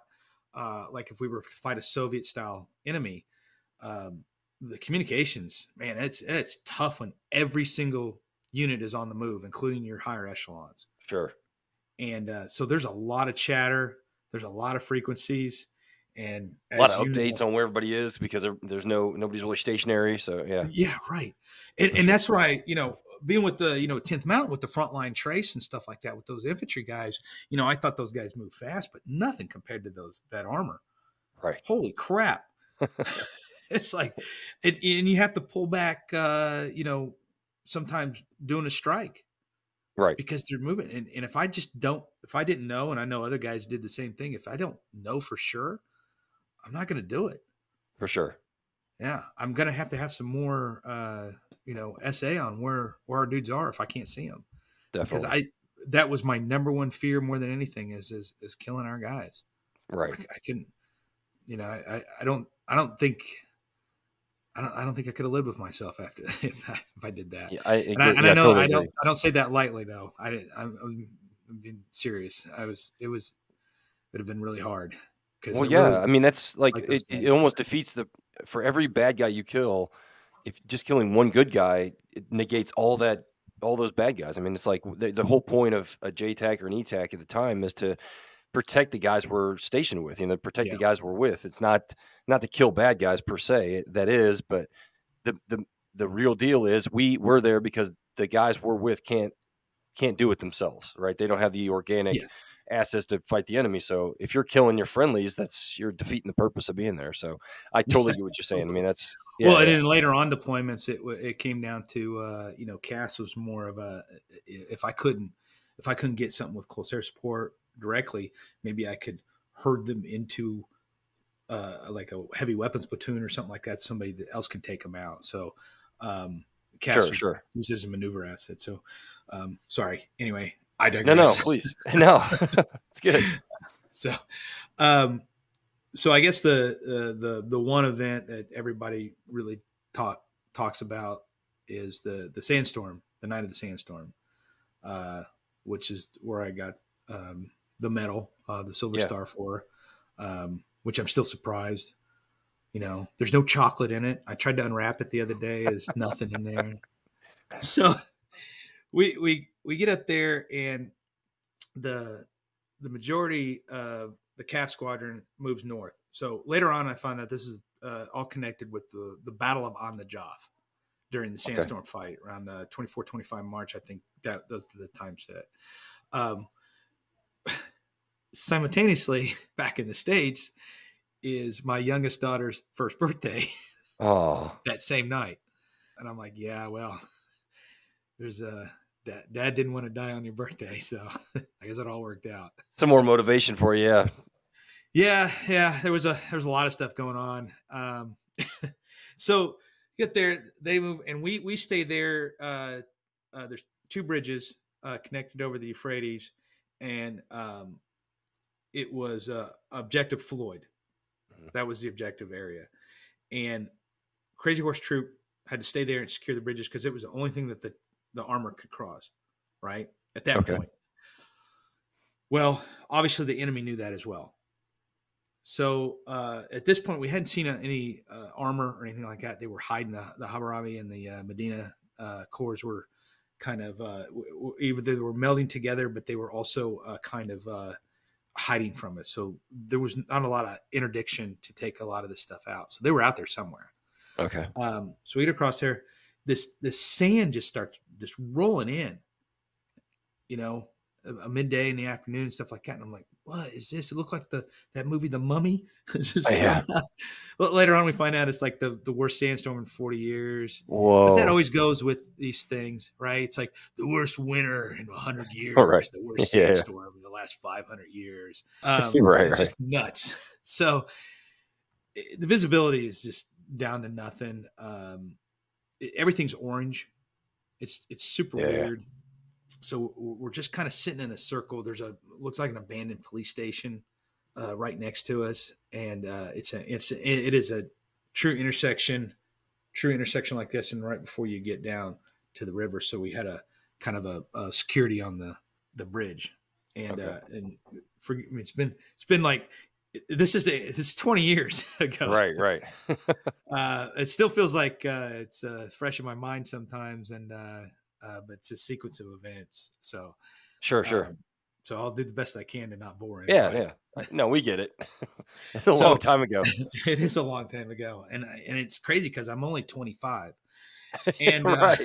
It's so so weird. Yeah. it is weird. So we get over there, the sand's rolling in and stuff like that, and then it kind of crescendos.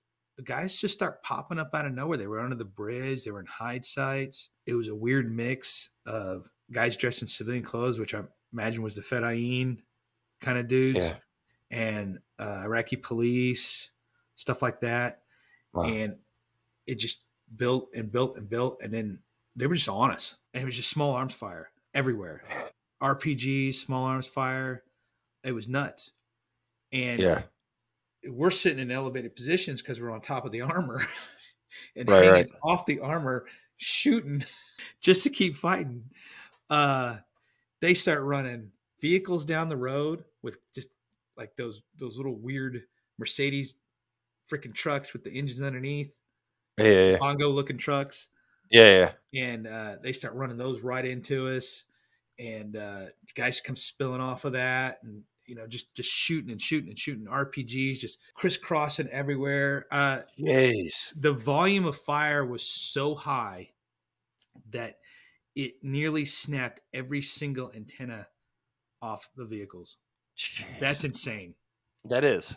That is insane. Just the chance of all those. Yeah. I mean, just, oh my gosh. I know. I was just like, so we get this one particular truck just happens to come through, and they obviously get the driver, and this dumbass just ended up in the wrong place, and the Bradleys just start working the coax, and the guys are just firing at this. They're just eating these dudes up.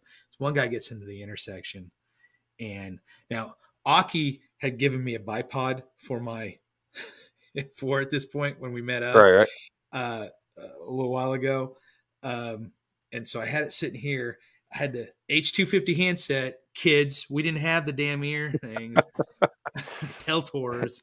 So I was like, hello, got this thing going, magazine in, ready to go. We were already popping dudes that were getting too close. This guy comes right out in the intersection, sees me. I see him not very far away. I just look at him, and then just starts rattling off from the hip. Yeah. Yeah. And I don't remember really hearing a whole lot. I remember feeling things, not Sure. like bad feelings, but just it was like a weird disturbance in the air. Right. Right. And I didn't realize I was pulling the trigger too. Yeah. Yeah. He goes down. I don't have the handset in my hand anymore. And I'm like, holy shit. And What was the deal? That you shot out of your hand? no, I Or just you probably just dropped it? I Oh, probably you just dropped it. dropped Okay. Yeah. Yeah. I didn't shoot Okay. out of my, that would have been a cool story though. It's like, yeah, Oh, there's 5 things. There are 5 things you should never do. yeah. Look like a shop teacher from the 70s. Right. Right. So, but my SATCOM antenna kind of kind of bent over a little bit. Oh man. And I'm like, God dang it. So, and I was like, oh man, my guy. So they had given me an army dude, another army guy, another Okay. soldier, and he had a saw with him. Nice. And they gave me a 240 and about 4 AT4s, claymores, grenades. And I'm like, give me another soldier because this is crazy. I'm not all Right. this crap. Yeah. So this kid was awesome. So, but I turn around and my Romad, this guy, they'd gotten down because they're smart. And he's like, Yeah. did you get him? And I'm like, what are you doing? Are you helping me shoot these guys? So I'm like, hey, you got any more in that saw? And he's like, yeah. He's like, I put some more into him. It's like, comes up like that, comes up, ricochets off the road, almost hits one of the BCs. And I'm like, okay, stop. It was nuts because we were just so close into each other. Yeah. Yeah. Yeah. And it's just crazy. So we run out of ammo. Almost everybody runs out of ammo, right? Jeez. Completely black. We start picking AKs up off the dead. And I had like some rounds, that M9, which I know some people like that thing, that Beretta. But when you're a small guy like me, it feels like, it's like, Yeah. it's like, oh. So I go over there, grab his AK, grab another one, strap this one on, boom, boom, boom. I'm running back. I pop a couple rounds with the M9 back at this dude and somebody else that was coming up. And there's a guy that's climbing up one of the tanks. Get him. Get back to the vehicle. Jesus. Oh, it was nuts. And My I don't know, God. and it's not like the movies because, bullets bounce Oh yeah. everywhere. Oh, right. So dumb, And you right? guys are like so tight. Yeah. Yeah, Oh it man, I was can't imagine nuts. the chaos. Oh, it was complete chaos, and the radio's going off. So the antennas are pretty much down, but everybody's working. So I take the 100-mile-an-hour tape, Yeah. the greatest thing ever made for man, Right. by man, for man, and luckily a lot of the components in the wiring wasn't really damaged. It was the casing and some of the wires and stuff, Sure. and get this thing up, and I look at my guy and I go, boop. Warhawk, this is Advanced 5-7 radio check. We're just listening, and it gets that garbled satcom, like, dude, it's Yeah. like, it's a Warhawk, have you loud and clear. How me? I have Lima Charlie. Holy crap, thank God. So I said, hey man, we're surrounded. They've overrun us. We're getting black on ammo. I need something. I can't see, but I need anything you got. Sure. And they're like, okay.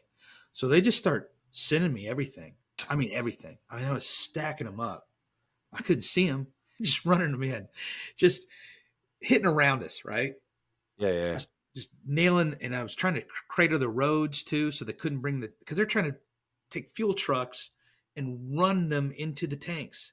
Oh my Like God. one of our main battle tanks, so one of the Abrams, shot one of these things right before it hit him, and just whoa, it was nuts. Oh It's my God. crazy, and I'm laughing now because the absurdity of all this going on in such a small space, right? Sure. And yeah, it's crazy. So Oh, yeah, so we're fighting. There's still just everything's flying around us. The dust and the sand is everywhere. It's all over us. It's in your mouth. It's everything. And of course you're breathing heavy. Your yeah. adrenaline's up, so you're just sucking in beautiful Iraqi sand. So I'm dropping. This one guy checks on with Wickman 103s, Hmm. right? I Yeah. think that's what it was. The cluster munition, wind correctable Right. cluster munition. It was like a 87, but I think that's what it was. But it was the wind correctable type, and Sure. and I'm like, oh shit, I've read the J Fire, but I've At never. that point, though, J Fire's out the window. I mean, Right. there's Well, just that's what I was thinking. I was like, everybody's well, all I've read around the you. J Fire, but I don't know if that's going to be cool or not. Yeah. So I'm talking to the captain. We're cross talking, boom, boom, boom. And he goes, hey, I think they're trying to come up. He goes, look on your map at this location. There was a dry creek bed kind of area because the river was so close that maybe it fed into. And he thinks they were coming up there. And I'm like, Okay. hey, so that's pretty close. And he goes, I know. I'm like, okay. So just had him drop there. And I mean, cluster munitions at danger close. Huh. Sucked. Yeah, man. Yeah. Yeah. That's That crazy. was terrible. Because I kept asking him questions too right before I cleared him. I was like, hey, this is where we are. He's like, yeah, I got you, brother. Don't worry about it. I got you. Don't worry. I'm like, yeah, okay. So Golly. I just kept going and going and going. And my Romad at one point, and it's a little out of the timeline context, but at one point he looked at me and he said, he goes, are we going to die? And man, I wanted to be, I really wanted to be profound and I really wanted to put his mind at ease, you know, because he's your troop and stuff. Sure. And all I could come up with was probably. It There was was that no way bad. around it. I knew we were. It was that bad that It was you're that like, bad. this is, I thought we were gonna die. oh my God. And I said, so then I try to be the cheery NCO, and I said, but I mean, if we kill 50 or 100 for each one of us, that's a pretty good day, huh? Nice optimism. This is like the ultimate optimism. That's a glass is half Like, full kind of guy right you're not there. going to see that on a kid's show, but guess No, what, no. Billy? I mean, you're gonna die, but we'll take about 100 of them with us, so it's all Yeah, good. that's totally worth it. You'll probably get into heaven over that. Those are good Oh numbers. my Those are really God. good numbers. That's So that illustrates just how bad. Like if anybody wasn't getting it until now, that right there illustrates how bad it was. That you're like, no, this is probably it for us. Like we are not getting out of this. I yeah, mean we're that dead. you had to. I mean, not even. It wasn't like you were scared. It was just like, man, it's just a fact. Man, Well, it's that's so the weird crazy. thing too. I wasn't scared. Yeah, I wasn't afraid. Um, I had made my peace sure. beforehand, Right, right. just in case. And you know, like I said, we weren't conscripts. We were volunteers. That's part of the risk. And if we could take those guys out, which will become relevant later on here in the story here in a second, what I Okay. was about to do. But and I will say this though, that it wasn't until after that, after I got back, was when I got scared Yeah, and had problems. That was that happens, dude. after everything wore off because I had a job to do. Nobody needed me to fall apart. You know, Sure. we had shit to do. Right, So it right. wasn't until, you know, when you're in a relaxed setting and everything is going great and you're sitting there just watching cartoons that you're like, oh my God, what just Well, it's like all those feelings that you compartmentalized. mm-hmm. They didn't go anywhere. They're still there. Yeah. So now you're in a, like you said, in a calm situation, a controlled environment. Now all those things come out, and you're like, oh, that's what I should have been feeling, and you start having those residual feelings that are, yeah, I can imagine, man. Oh, I yeah. can't imagine really. Chaos is so much better. Yeah, Chaos is so you much don't have better. time to think about this crap. Yeah, I Yeah, don't have yeah. time to think about anything else. So, drop the bombs, drop the bombs. So I get this call that that a couple guys got into that little building we were next to, right? Okay. And I looked at the soldier that was with me, and he wasn't with us for very long. It was kind of a, you know, one shot deal with him. He was a Yeah. 12 Bravo or something, an engineer, something like Okay. that. And I said, crap. I said, well, somebody go get him. And they said, we're busy. I was like, obviously, we're all busy. Right, right. So I said, well, man, these guys could throw a grenade into into the track at some point. And so I looked at this guy and I was like, do you have any room clearing training? And he goes, no, Sergeant. I'm like, God dang, man. Neither do I. You know, what do I know? Yeah, yeah. Right. So I looked at my Romad and I said, hey man, if something happens to me, this is what we're doing. And he goes, well, don't go. I go, I gotta go. I go, unless you want to go. And he was like, no. I was like, okay, then I'm going. So I making stuff up, and I know there's my buddy Joe Hahn and a couple other guys that are probably SEALs, and some guys are probably like cringing right now when I tell this story. But Yeah. I said, okay, we're gonna go in, and I'm gonna go this way, and you're gonna go that way. And I said, if there's anybody in there, because he still had like half a can in the saw. Sure, I said, sure. I'm gonna take a knee, and you just like hit the room. I said, we're not using grenades though because it looks thin in there. And Yeah, he goes, that sounds like a great idea. That's a horrible idea. yeah. That is a terrible idea. No one should have backed me up on that. But yeah, here we were, right? Hey, you were doing your best. I I mean, was doing the yeah, best I I mean, had. you knew All I that need, threat had to be eliminated, so you figured it out. Yeah. man, I'm about eliminating myself. So, so we're going there, and it wasn't a big place, so there was only maybe 3 rooms, right? Yeah. Maybe a little connecting, kind of a pseudo hallway into a room, and we're going, and get in there, and there's nobody in there. Now my heart is up in my throat, Sure. and I've got my nods because I don't. This thing's broke. I can't. I've got to hold my nods up like this. Oh my God. What Oh an my idiot, God. right? I would have given anything for a flashlight. But at that time, we didn't really have a whole lot of equipment.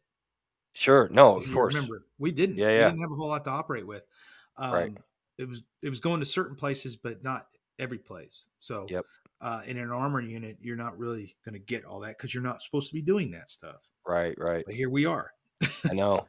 I So, not that I don't want to get on the soapbox, but that was my biggest complaint about all that stuff. I was like, a JTAC should have each guy. It should be you should have the same kit regardless of where you are. If you're soft, armor, light, whatever it is. That way we can mix and match you guys. But yeah, I was anyway. I don't want to get off oh on a no, tangent, it's but okay because yeah, it, you it should have would had have been all two that kit. things. I didn't have anything because I went right from PSAB out to there. That's a good point So too. I was Yeah, borrowing equipment.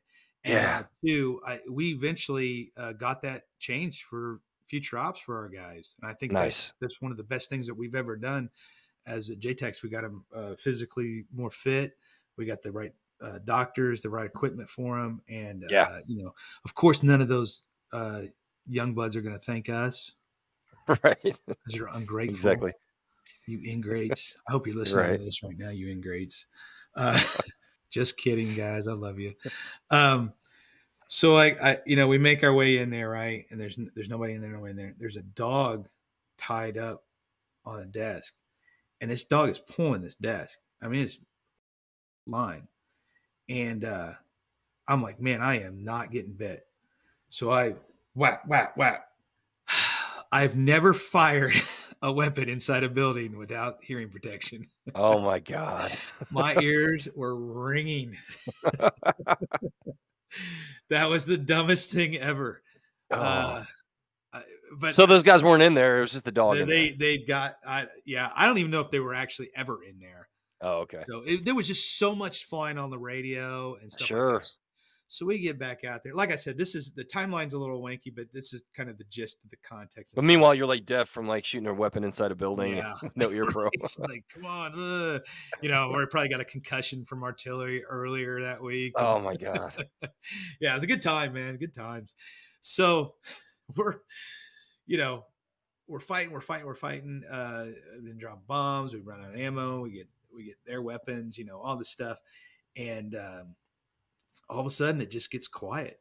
I just dead quiet, and all you can hear is the turrets back and forth, just looking.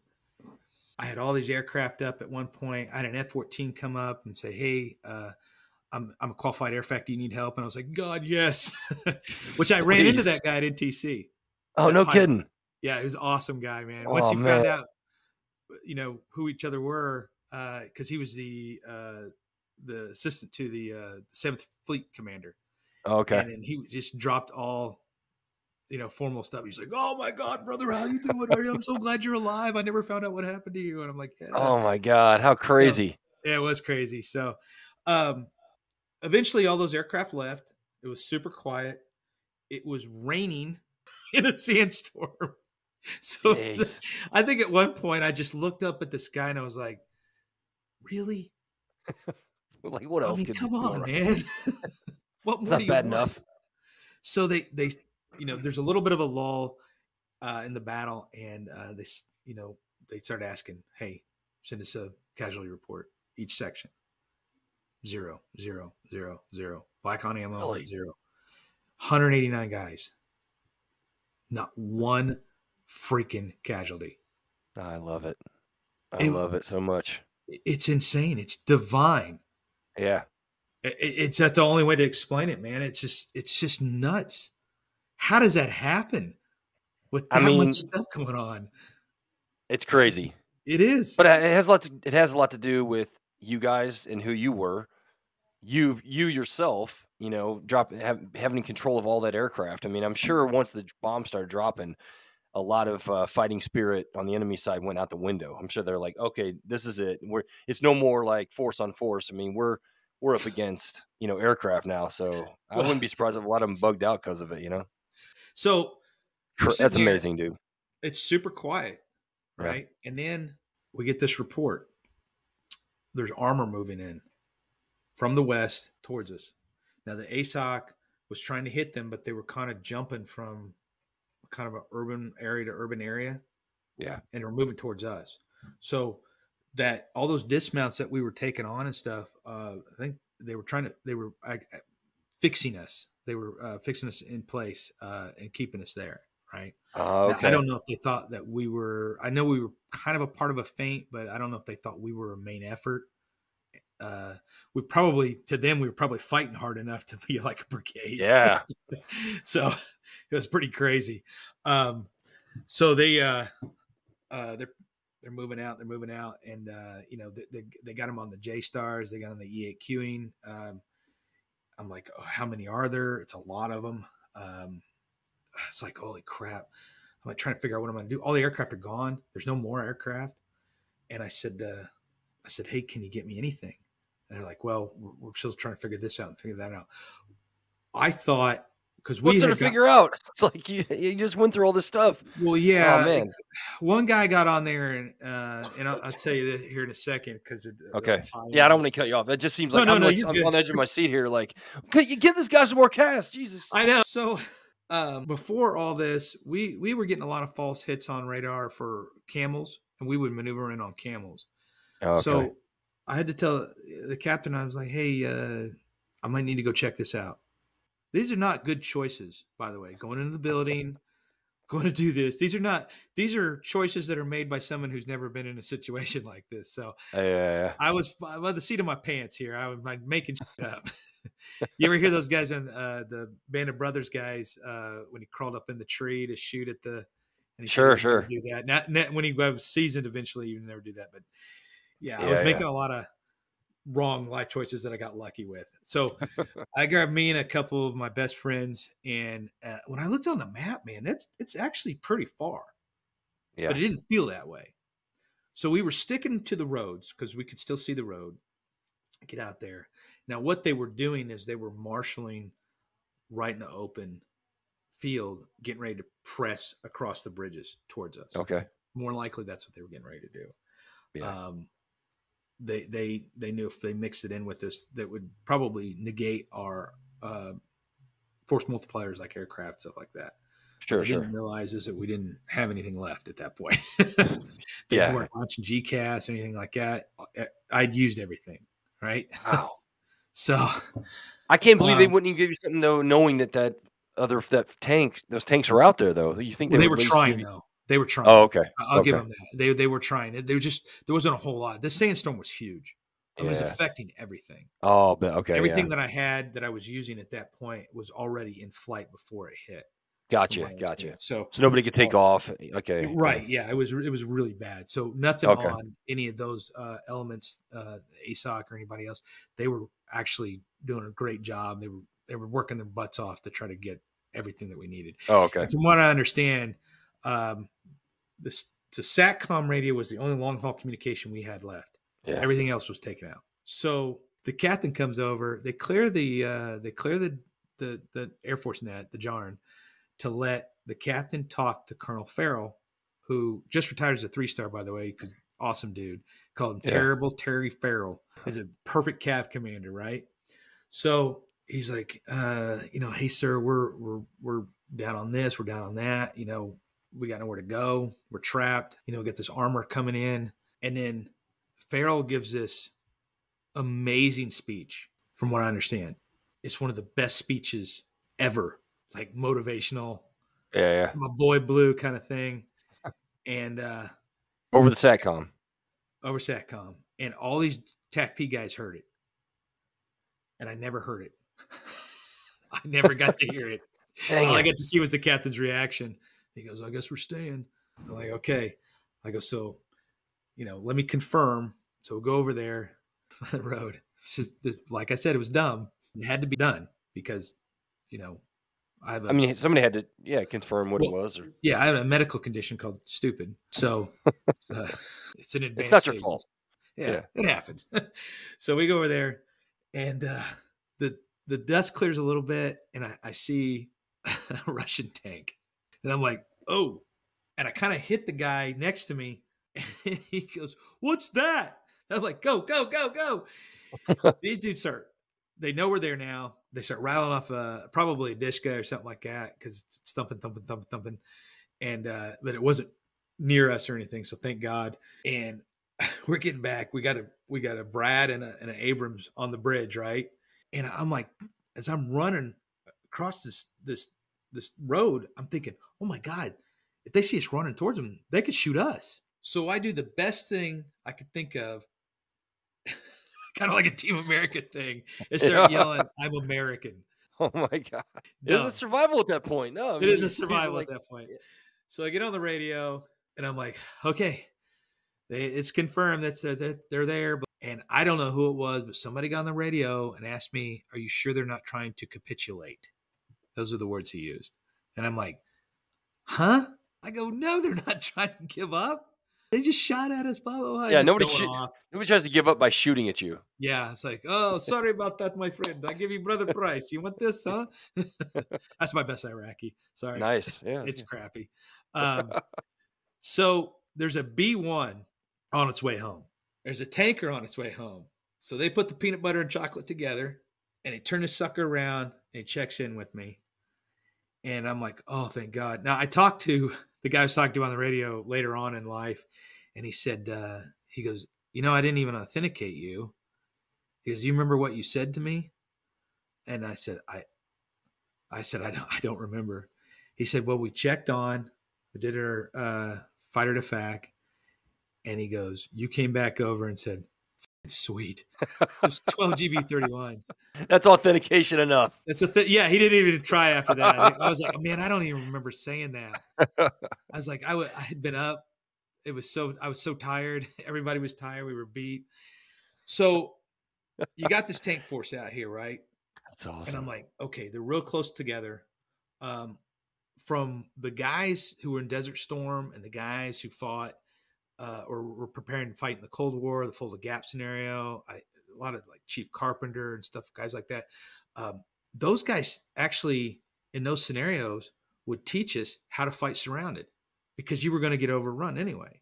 So you just got to keep fighting. So that's where I learned a lot of that stuff.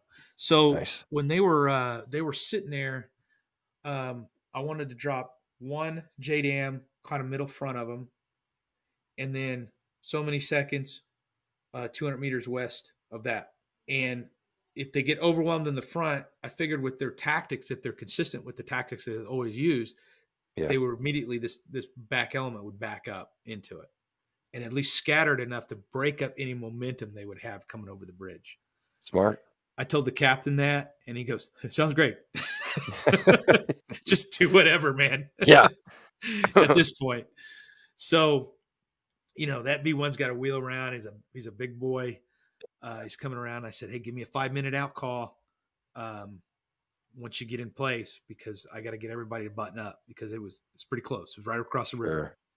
Sure. And I said, "Okay, everybody button up." He gives me the 5-minute out call. I think I said cleared to engaged. Cleared to engage, yeah. Boom. Hey. There was no type 3s back then, but I think I said cleared to engage. I don't remember. Sure. So first one drops, and I mean it just turns everything because they're still sand in the air and just like back and forth, and I'm like, oh my God, that's so cool. It's so close though. But yeah. Use close, what the hell? Yeah. And then the second one drops, and then it's quiet again. So this time, instead of me running over there, they sent a Bradley. Now, before we went out, I trained these guys to not give me grids or anything like that. If they see a crater or something or a bomb go off, give me a cardinal direction and a distance. Just wag it. And that's what he did. and there was another force, follow up force. I did it again, dropped 4 of them all together, and broke up that whole momentum of Nice. that force. Then another JTAC called me and was like, "Hey, you got any bombs left?" Because there was another tank column coming down right for us.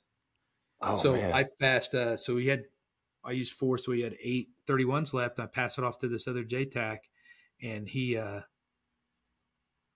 took out that other armor force, and then that was it. Um, Do you remember who? Do you know who that was? The other I guy? can't remember, man.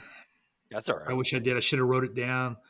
I was too busy trying to like freaking just live. Yeah, I yeah, should. for sure, for sure. Uh, so um, Jeez. yeah, I know it's crazy. So we were Thank supposed to God get. that B1 was like in. I mean, oh man. Oh, so here's the crazy thing about that B1, right? Uh, what is his name? He's a retrainee, the master sergeant, right? He's coming out of the school for a while, and him and his wife were B1 crew chiefs, right? Well, his Okay. wife uh, worked on that B1. You're That thing was kidding. supposed to be hard broke. Her and her crew worked on that thing, and that's why the only reason it was up that night. Wow. If they hadn't done their job, and that's when we go talk to somebody or talk to a group of people to go talk to a group of Air Force people, you know, no one should ever feel bad and say something like, "Well, I didn't really do anything in the war." Are you Yeah, kidding yeah. me? Are you kidding me? Oh, yeah. How many lives that her and her crew saved that night? Amazing. The ASOT guys did their job. Everybody was doing their job.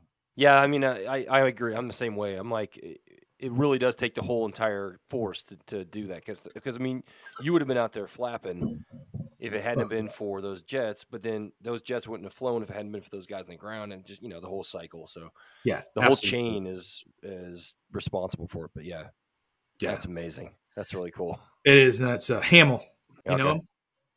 I don't know. I don't think so. Yeah, it was his wife. Oh, okay. Yeah. So she's forever going to be one of my heroes.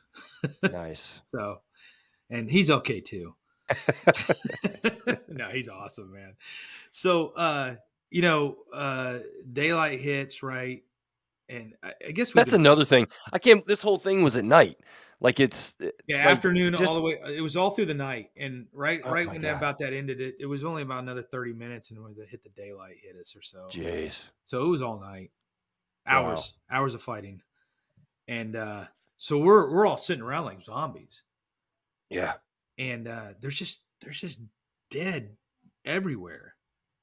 It's nuts when the Yeah. light hits it. I mean, it's just holy crap, and there were people walking.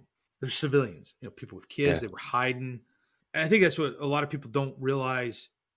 We we kind of glorify combat to some extent. There's a lot of innocent people that get caught up For in the sure. crossfire. People are living there, and yeah. So Yeah. this guy with It's his family, horrible. we tried to we'd give him as much food and water as we could spare. Yeah. And then I see this guy walking, right?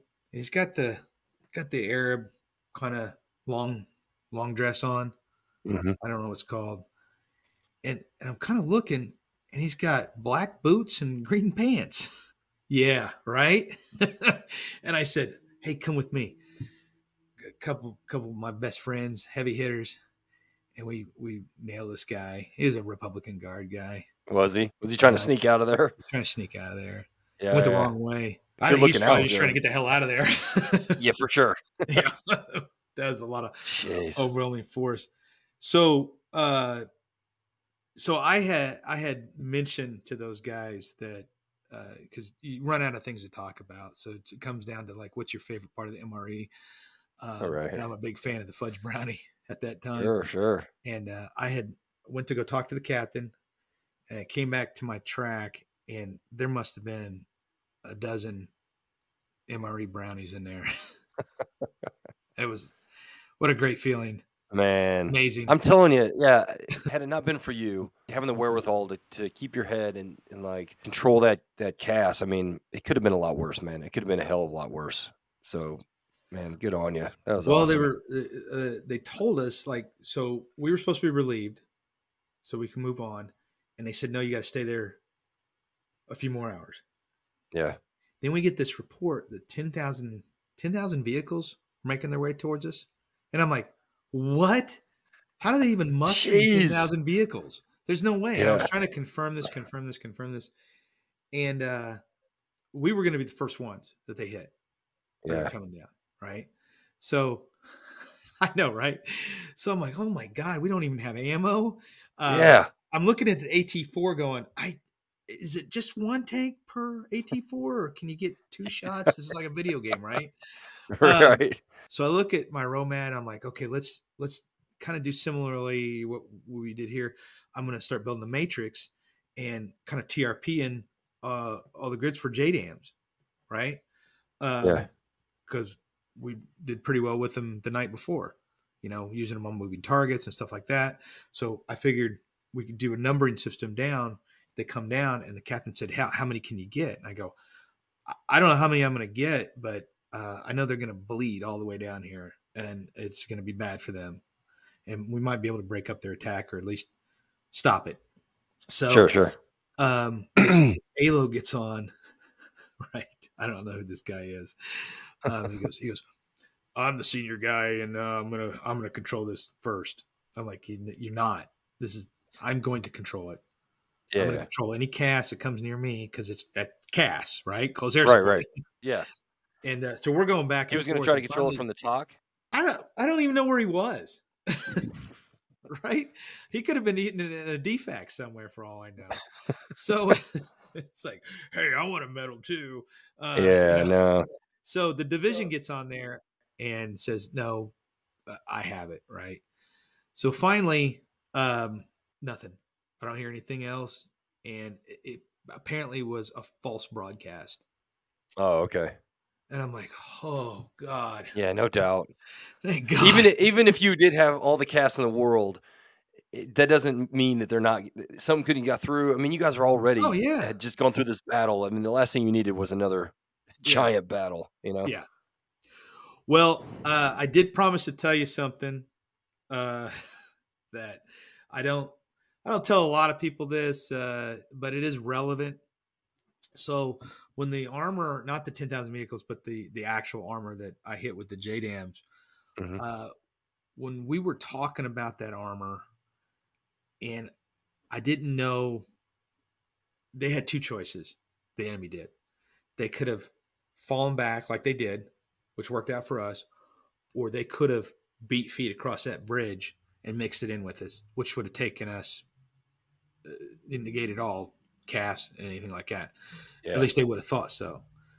The number one worry was that they would get our tanks and our brads, and so there was a plan um, in place that I was going to try to trick the B1 crew into expending all ordnance on our position and take us all out.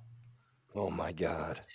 And it's not a noble thing, and it's not a selfless thing to some extent. What it was we needed to win, and they couldn't have our equipment because they could have done more damage to Americans, our fellow service members, with that equipment. Yeah. So, from what I understand, and I don't know this for sure, but there was a lot of people listening to that satcom radio because it was one of the few times since armor has been in that situation where they were almost taken out. An armor unit was taken out, a U.S. armor Wow. unit. So I think people were really paying attention to that situation.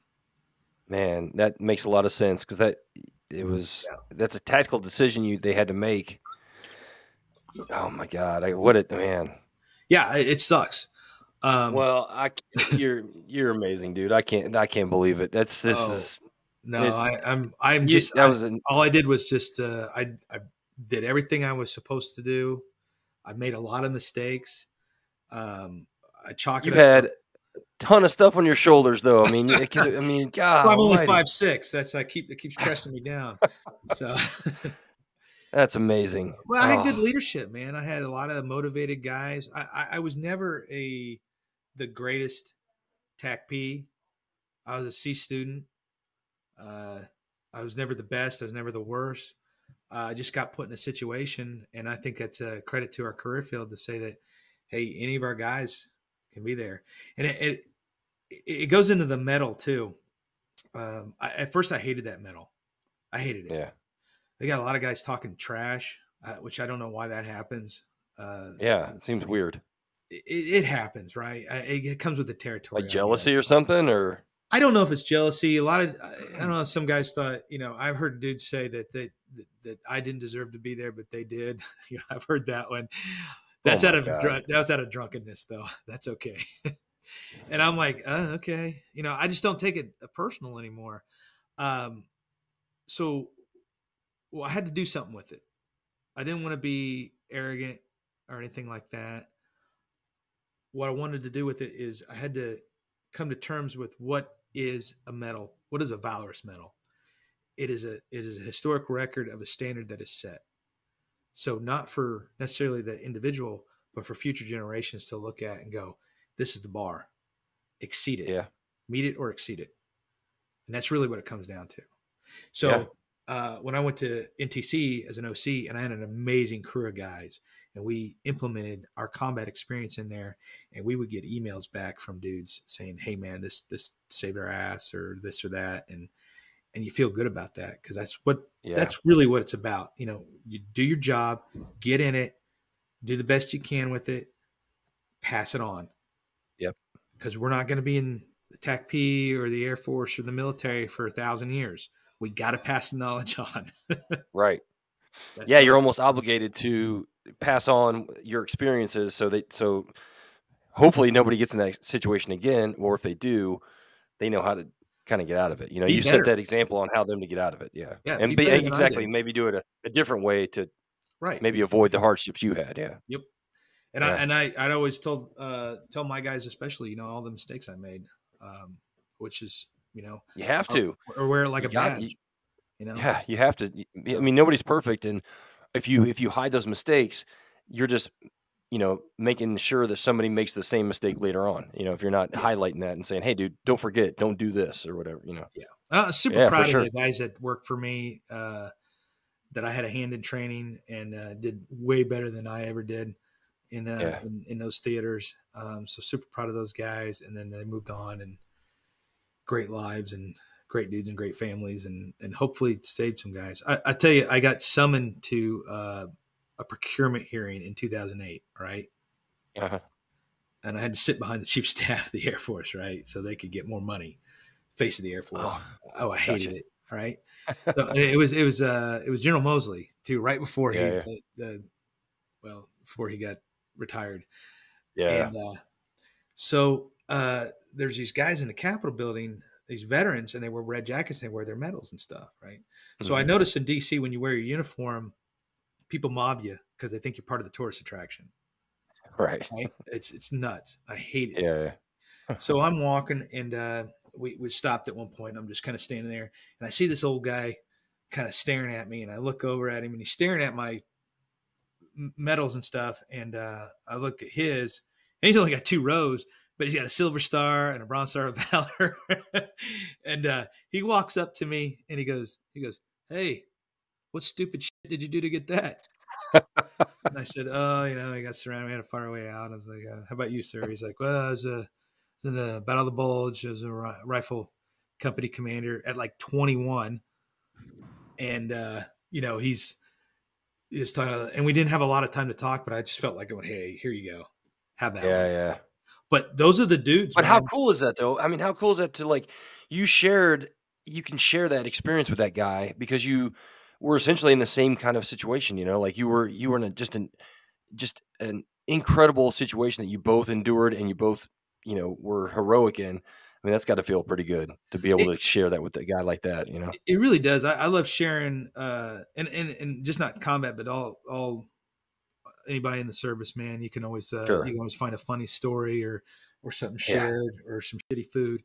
Right. But it is really amazing. And I know a lot of these World War II guys and Vietnam guys and Korea guys are starting to go away now. And definitely, anytime I see when I'm wearing a hat or something, I go up and make an effort to talk to them Yeah, because we owe them that. for And sure. hopefully, when I'm wearing the hat someday, everybody will just leave me the hell alone. Nope. They're Nope, gonna come damn it, up to you just like you did. Yeah, yeah. no. Yeah, that's just and it's crazy, huh? And Yeah, 189 guys in that situation, and not one casualty in that's all that. amazing. We followed on. There was quite a few other Yeah, engagements. We please, had let's go. Let's keep talking. Yeah, tell me about, so that happened, you survived, and, Yeah, and tell I me can about tell the you rest of your nitpicks Iraq. of little funny things that happen. So Sure, my sure. my track breaks down again, right? Because it's a piece of garbage, Right, right. and I end up in the B fist with Lieutenant McCormick. Right, he's the FO, or the fire support guy for Crazy, Right. and I'm sitting in the turret of the Bradley. Right, so we start getting hit again as we're coming up the road, and shooting at us. Well, dude, they had parked this stupid thing on the side of the road. So they hit those guys with coax, right? So here Yeah, comes yeah. a truck with all the ammo. They hit this thing, it blows up and starts cooking across the road. Oh my god. McCormick, he looks at me, he's like, close the hatch, close the hatch. I have no idea how to close a hatch on a Bradley. Right. Yeah. Oh And god. if it's super simple, I was like, just yanking on this thing. I Right. got my arm up like this, my left arm up. I'm yanking on this thing. It's not moving. He's yelling instructions to me as we're getting ready to go through this thing because it's Yeah, just yeah. a ball of flame across the road, and this piece of shrapnel from the shells or whatever it was, whack, right next to my arm. I mean, it put a Oh, dent in that thing, and I pull my arm back, and he goes, "Just get in the bottom, get in the bottom." We go through this, is like with the flame and stuff, and we just keep going. And I'm like, this place is crazy. jeez. You're like, "I just got out of something. Now I gotta deal with Oh, this?" nuts. Well, I kept the AK for a while. No, why not? Yeah. Yeah, Why but I not have a didn't get it backup? back. They Yeah. they piled them up and stuff. So we're going down the road.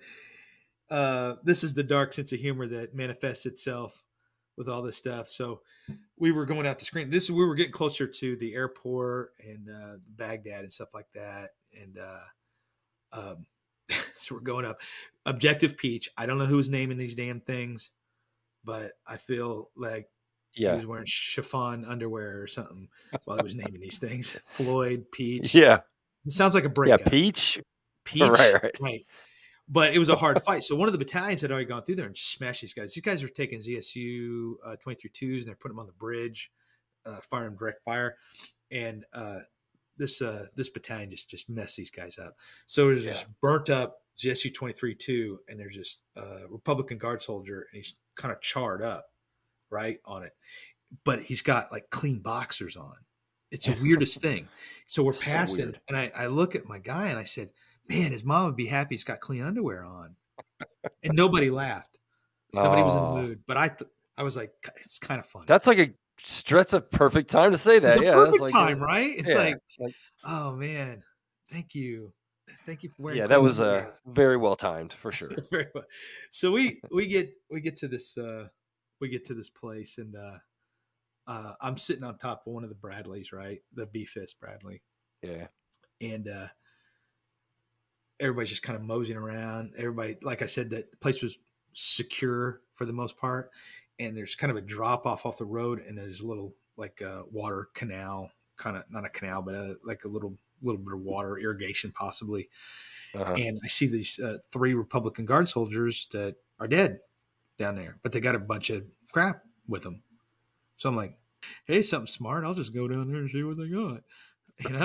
So I go down there, pick up one of the rifles. I'm looking at it. Guy grabs my ankle and says, "Water." One of the guys grabbed your ankle? One of the Republican Guard guys grabbed my ankle and has water, and I'm like, uh, I can't remember how many curse words I spewed out, and or how many times I locked that rifle back. So My I God. stand him up, right, and I kind of get him over there, and I kind of kick the other two to see if they're live. They were actually dead. This guy was just kind of hiding out, and so I'm looking at Oh my him. God. Yeah, and I got an AK on him, and I can't remember the word for come here. So I start going, cough, kiff, cough, kiff. And he's just looking at me Like like those aren't what you would words. say Those to are, a deaf dog. And I was like, huh? So I'm like, come on, come on, come on. So I notice he's got a shot in his left thigh, and it kind of blew out a side of the buttocks right there. It looks like it, oh, but he was and he was laying in that nasty water too. yeah, So I get yeah. him up to the top of the road. Everybody's just walking around, and I got this Republican Guard guy. I'm like, hey, I got a guy Yeah, here. and I said, yeah, and that's what it did. I go, hey, I got a prisoner. A couple people turn their head, and I'm like, yeah, hey, what do you want me to process them, or what's the deal here?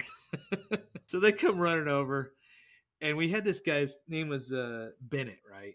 And he would used to sit on the 577 track, which is kind of like the FDC track. Yeah, yeah. Um, and he was a ranger, but he got hurt, so then he just conventional forces. But he would sit up on that damn thing with a white feather and just knock dudes out that were trying to run towards the vehicle or whatever.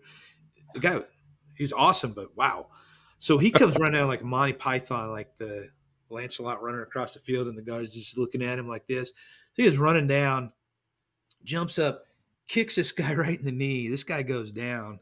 And I'm like, hey man, he's wounded. He's like, yeah, now he is. I'm like, no, seriously wounded. He's like actually Hmm. shot. Yeah.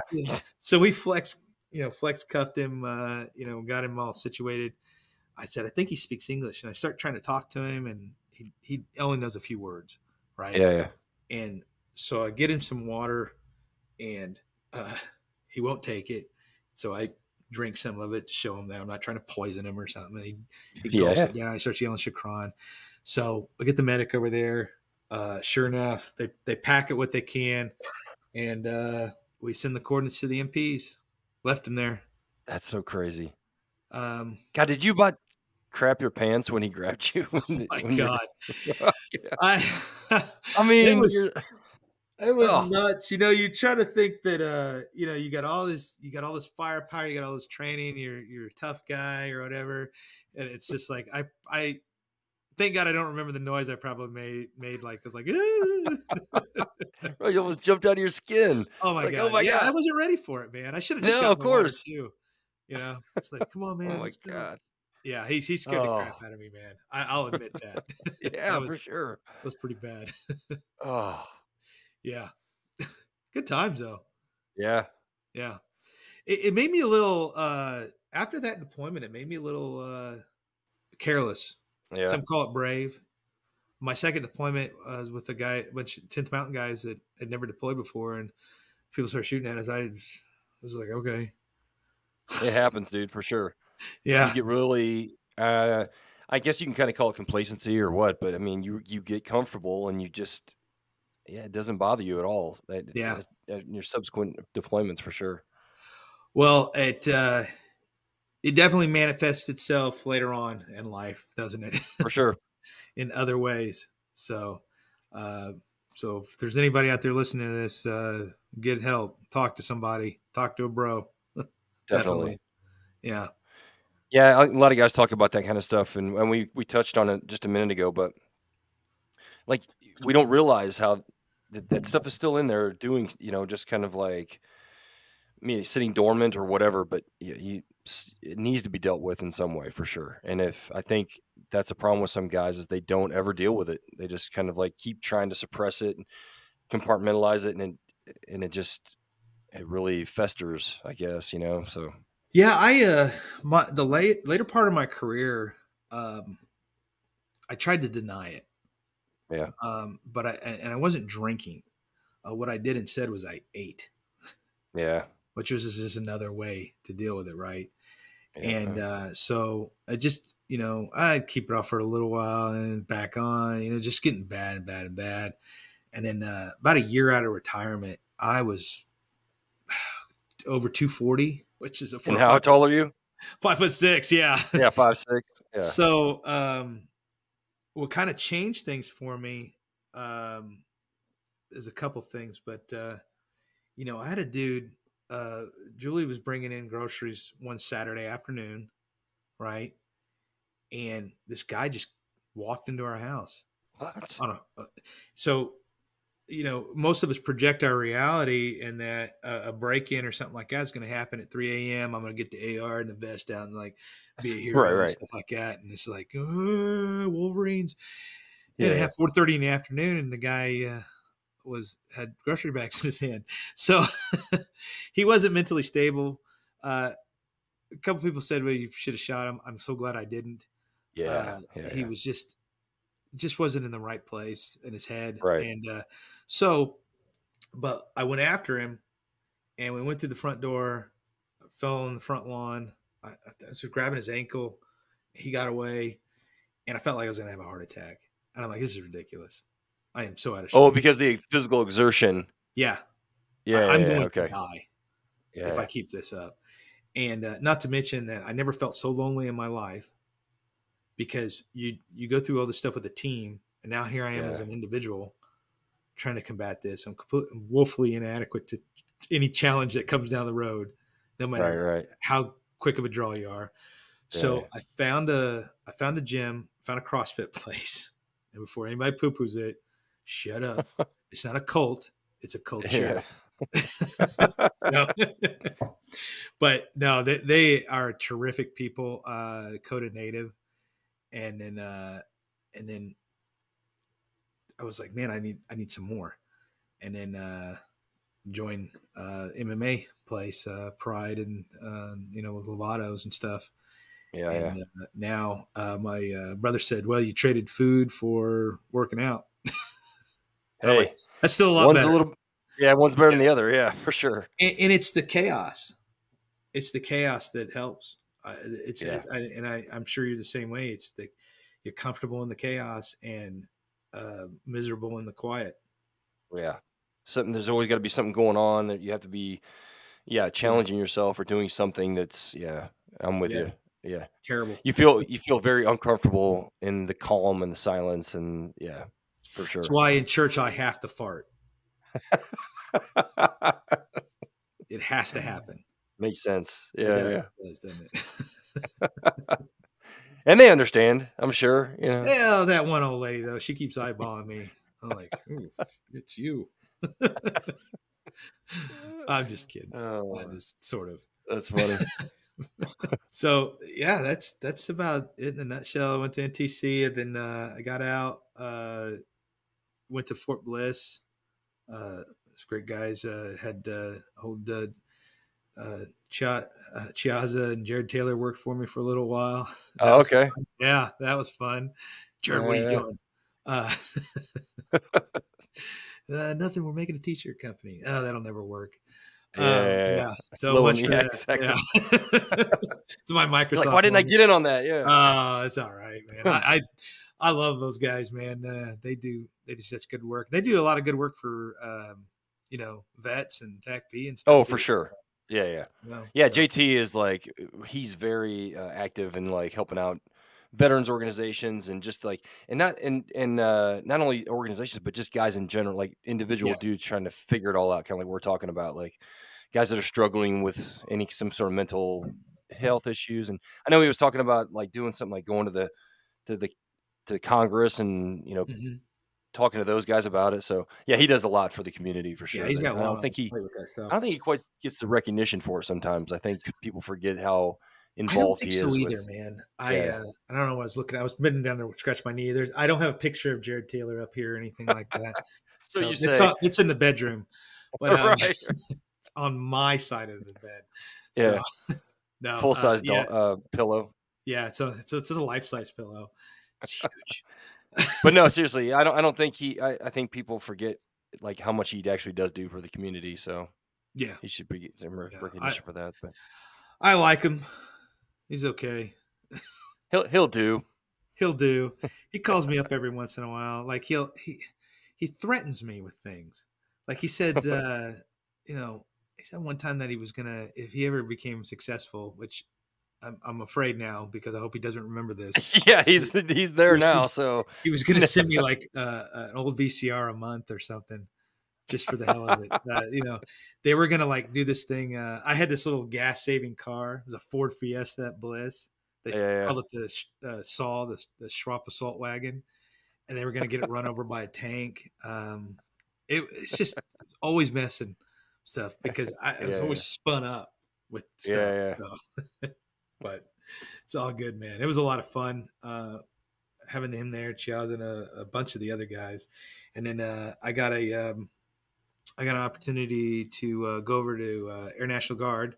So I did 22 years in active duty, and then was a superintendent over here in Oklahoma. Oh, And then nice. did a little bit of time over here, and then was like, I'm done.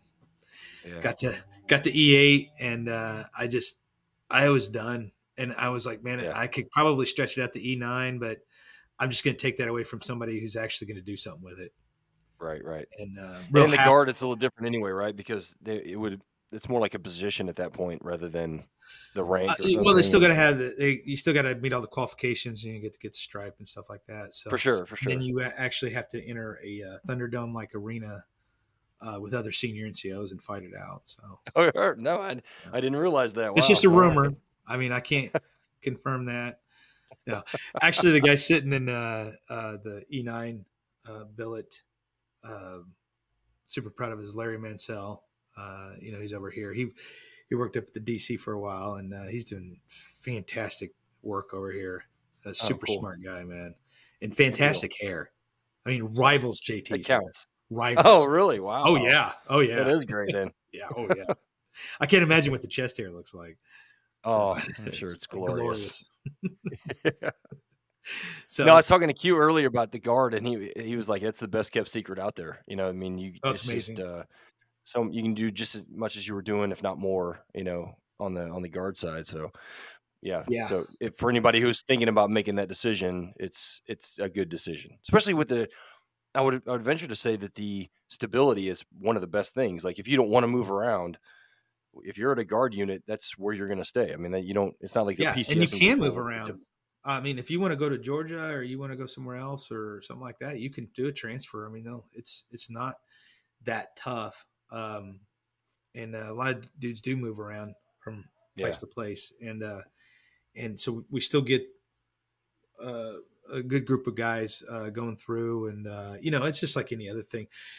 sure. The factor with the traditionals though is it's you know you only get so much time to train them.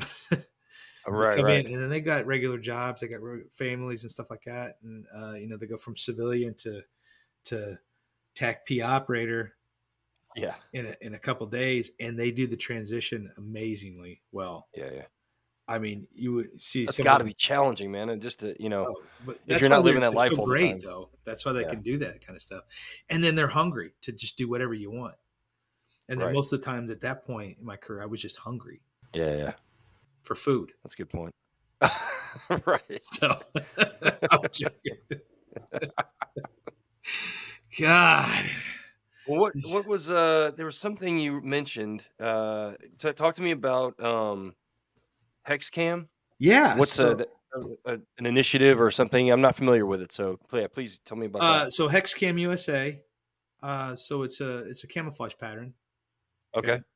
And it was designed like with a 3-dimensional element to it. So Oh, if you okay. look at the hexagon, um, you find it in a lot of natural uh, patterns out there in nature, Yeah. or at least two. But actually, what A you get, lot or two. yeah, one or two, I don't know, maybe a beehive, I don't know. So when you're kind of straight on with this thing, the way it's layered and the way it kind of breaks up the pattern without having to stick out or anything like that, it can still be on a 2-dimensional spot, but have a Okay. 3-dimensional element to it. It's really good. Oh, So we've got some very functional patterns that blend in with the Spectre and the Wasteland and stuff like that. And then we've got some fun patterns, which people like Himalayas and Pikes Peak and stuff like that. So Oh, okay. we do a lot of licensing with the pattern. So we don't really produce a whole lot with it. We license it out to other companies, and it showed up on a lot of good stuff, like Tupood put it on their weightlifting belts. Huh. Showed up at the games and for CrossFit, and a bunch of other stuff. I say what's real popular right now is with they put it on Kydex, and then they make holsters and Oh, okay. knife stuff out of it, and it's really cool. So we're still building it. We got a little setback with the COVIDs when Yeah, everybody no was on doubt. super lockdown, right? Man, Yeah, I know, right? Don't bring up the unmentionable, but I took the wind out of a lot of people's sails. Let's put it that way. yeah, yeah. But with and partners with Steve Mangum. Oh, cool. Yeah, so Good and deal. great guy. He still cracks me up some of the stuff. And I'll tell you what, that's a guy to Yeah, have he's hilarious. early days of Airborne, because that dude can tell some funny stories. Yeah, I'd love to. I'd love to talk to Steve. I haven't Yeah. talked to him in years, but it's been probably Yep. a decade or two. Yeah. Yeah. He's got some great stories, man.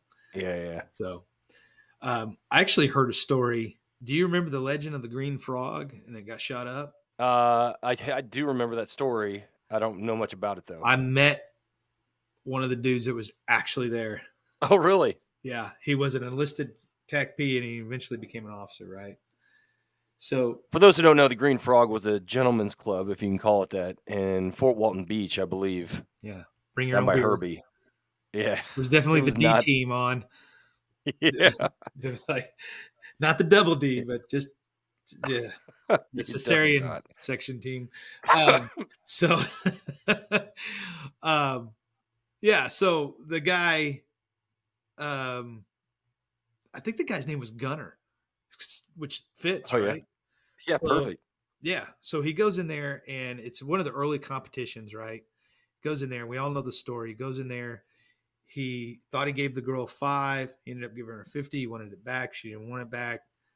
She wouldn't give it back. So he goes out to his trunk of his car, gets I think like a G3 H&K and Jeez. some other stuff, and just goes in there and just lays waste to the place. Now he's under the table with another TACP, and they're like, "Hey, should we rush him when he's reloading?" And he's like, "No, he's not after us." so, so he gets in his car. He takes off. Obviously, we all know the story. He can't outrun the radio. Of course, he tries to Yeah, get through yeah. the gate at Robert, and they nail him.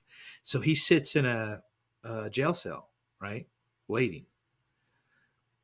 The day of his trial, no one from the Green Frog shows up because more than likely they were probably running some illegal stuff out of there anyway, so they didn't want all Yeah, that yeah. heat, right? So they Right, let him right. go. So he goes back to his unit, and they're just like, "Oh man, what are we gonna do with this guy?" So he just disappears for like 6 or 8 weeks. They can't find him, Yeah, yeah. and he comes back and he's like, "Yeah, I decided to just go to Vegas and blow off some steam." And they're like, "Well, that's AWOL, so you're out of here." So Yeah, yeah. they kick him out, and nobody's ever had contact with him ever since. He's just That's a gone. risky move, kicking him out. I'd have been like, okay, everything's fine, dude. Don't worry about it. Because I mean, he just shot up a You're strip club. right. Like, don't make this guy mad, dude. He's gonna come back Especially in here and his shoot last us. name. Jeez. Yeah, right. Yeah. So Like his just name is Gunner. yeah, just a great story, man. But there's all kinds of stories, man. I'm glad you're doing this podcast because it's Oh yeah, there's a lot of great stories out there. I know. I want to hear them all too. Again, I can't thank you enough for coming on, man. I mean, it was just amazing. I mean, I really appreciate everything you've done and like, coming on here. It really means a lot, man. This is the kind of thing I'm talking about. Like, want to make sure we capture a bunch of these TACP stories because there's guys like you and guys like Crosby and Aki and these guys are just like crushing that just did amazing things. I Yeah. want people to make sure. I want people to know about it. I want people to hear your story. So I can't thank you enough for coming on, man. I appreciate it. Oh, I appreciate it, man. Thanks. And I don't think we were ever stationed together, were we? No, I don't think so. We did run into each other a bunch of times, but yeah, we were Okay. never actually in the same unit. But Man, dude, I appreciate it, man. Thank you very much. And yeah, this was a lot of fun. all right, man. All All right, right. hey, thanks again. I Yeah. appreciate it, and I'll talk to you later, man. Thank you. Out here.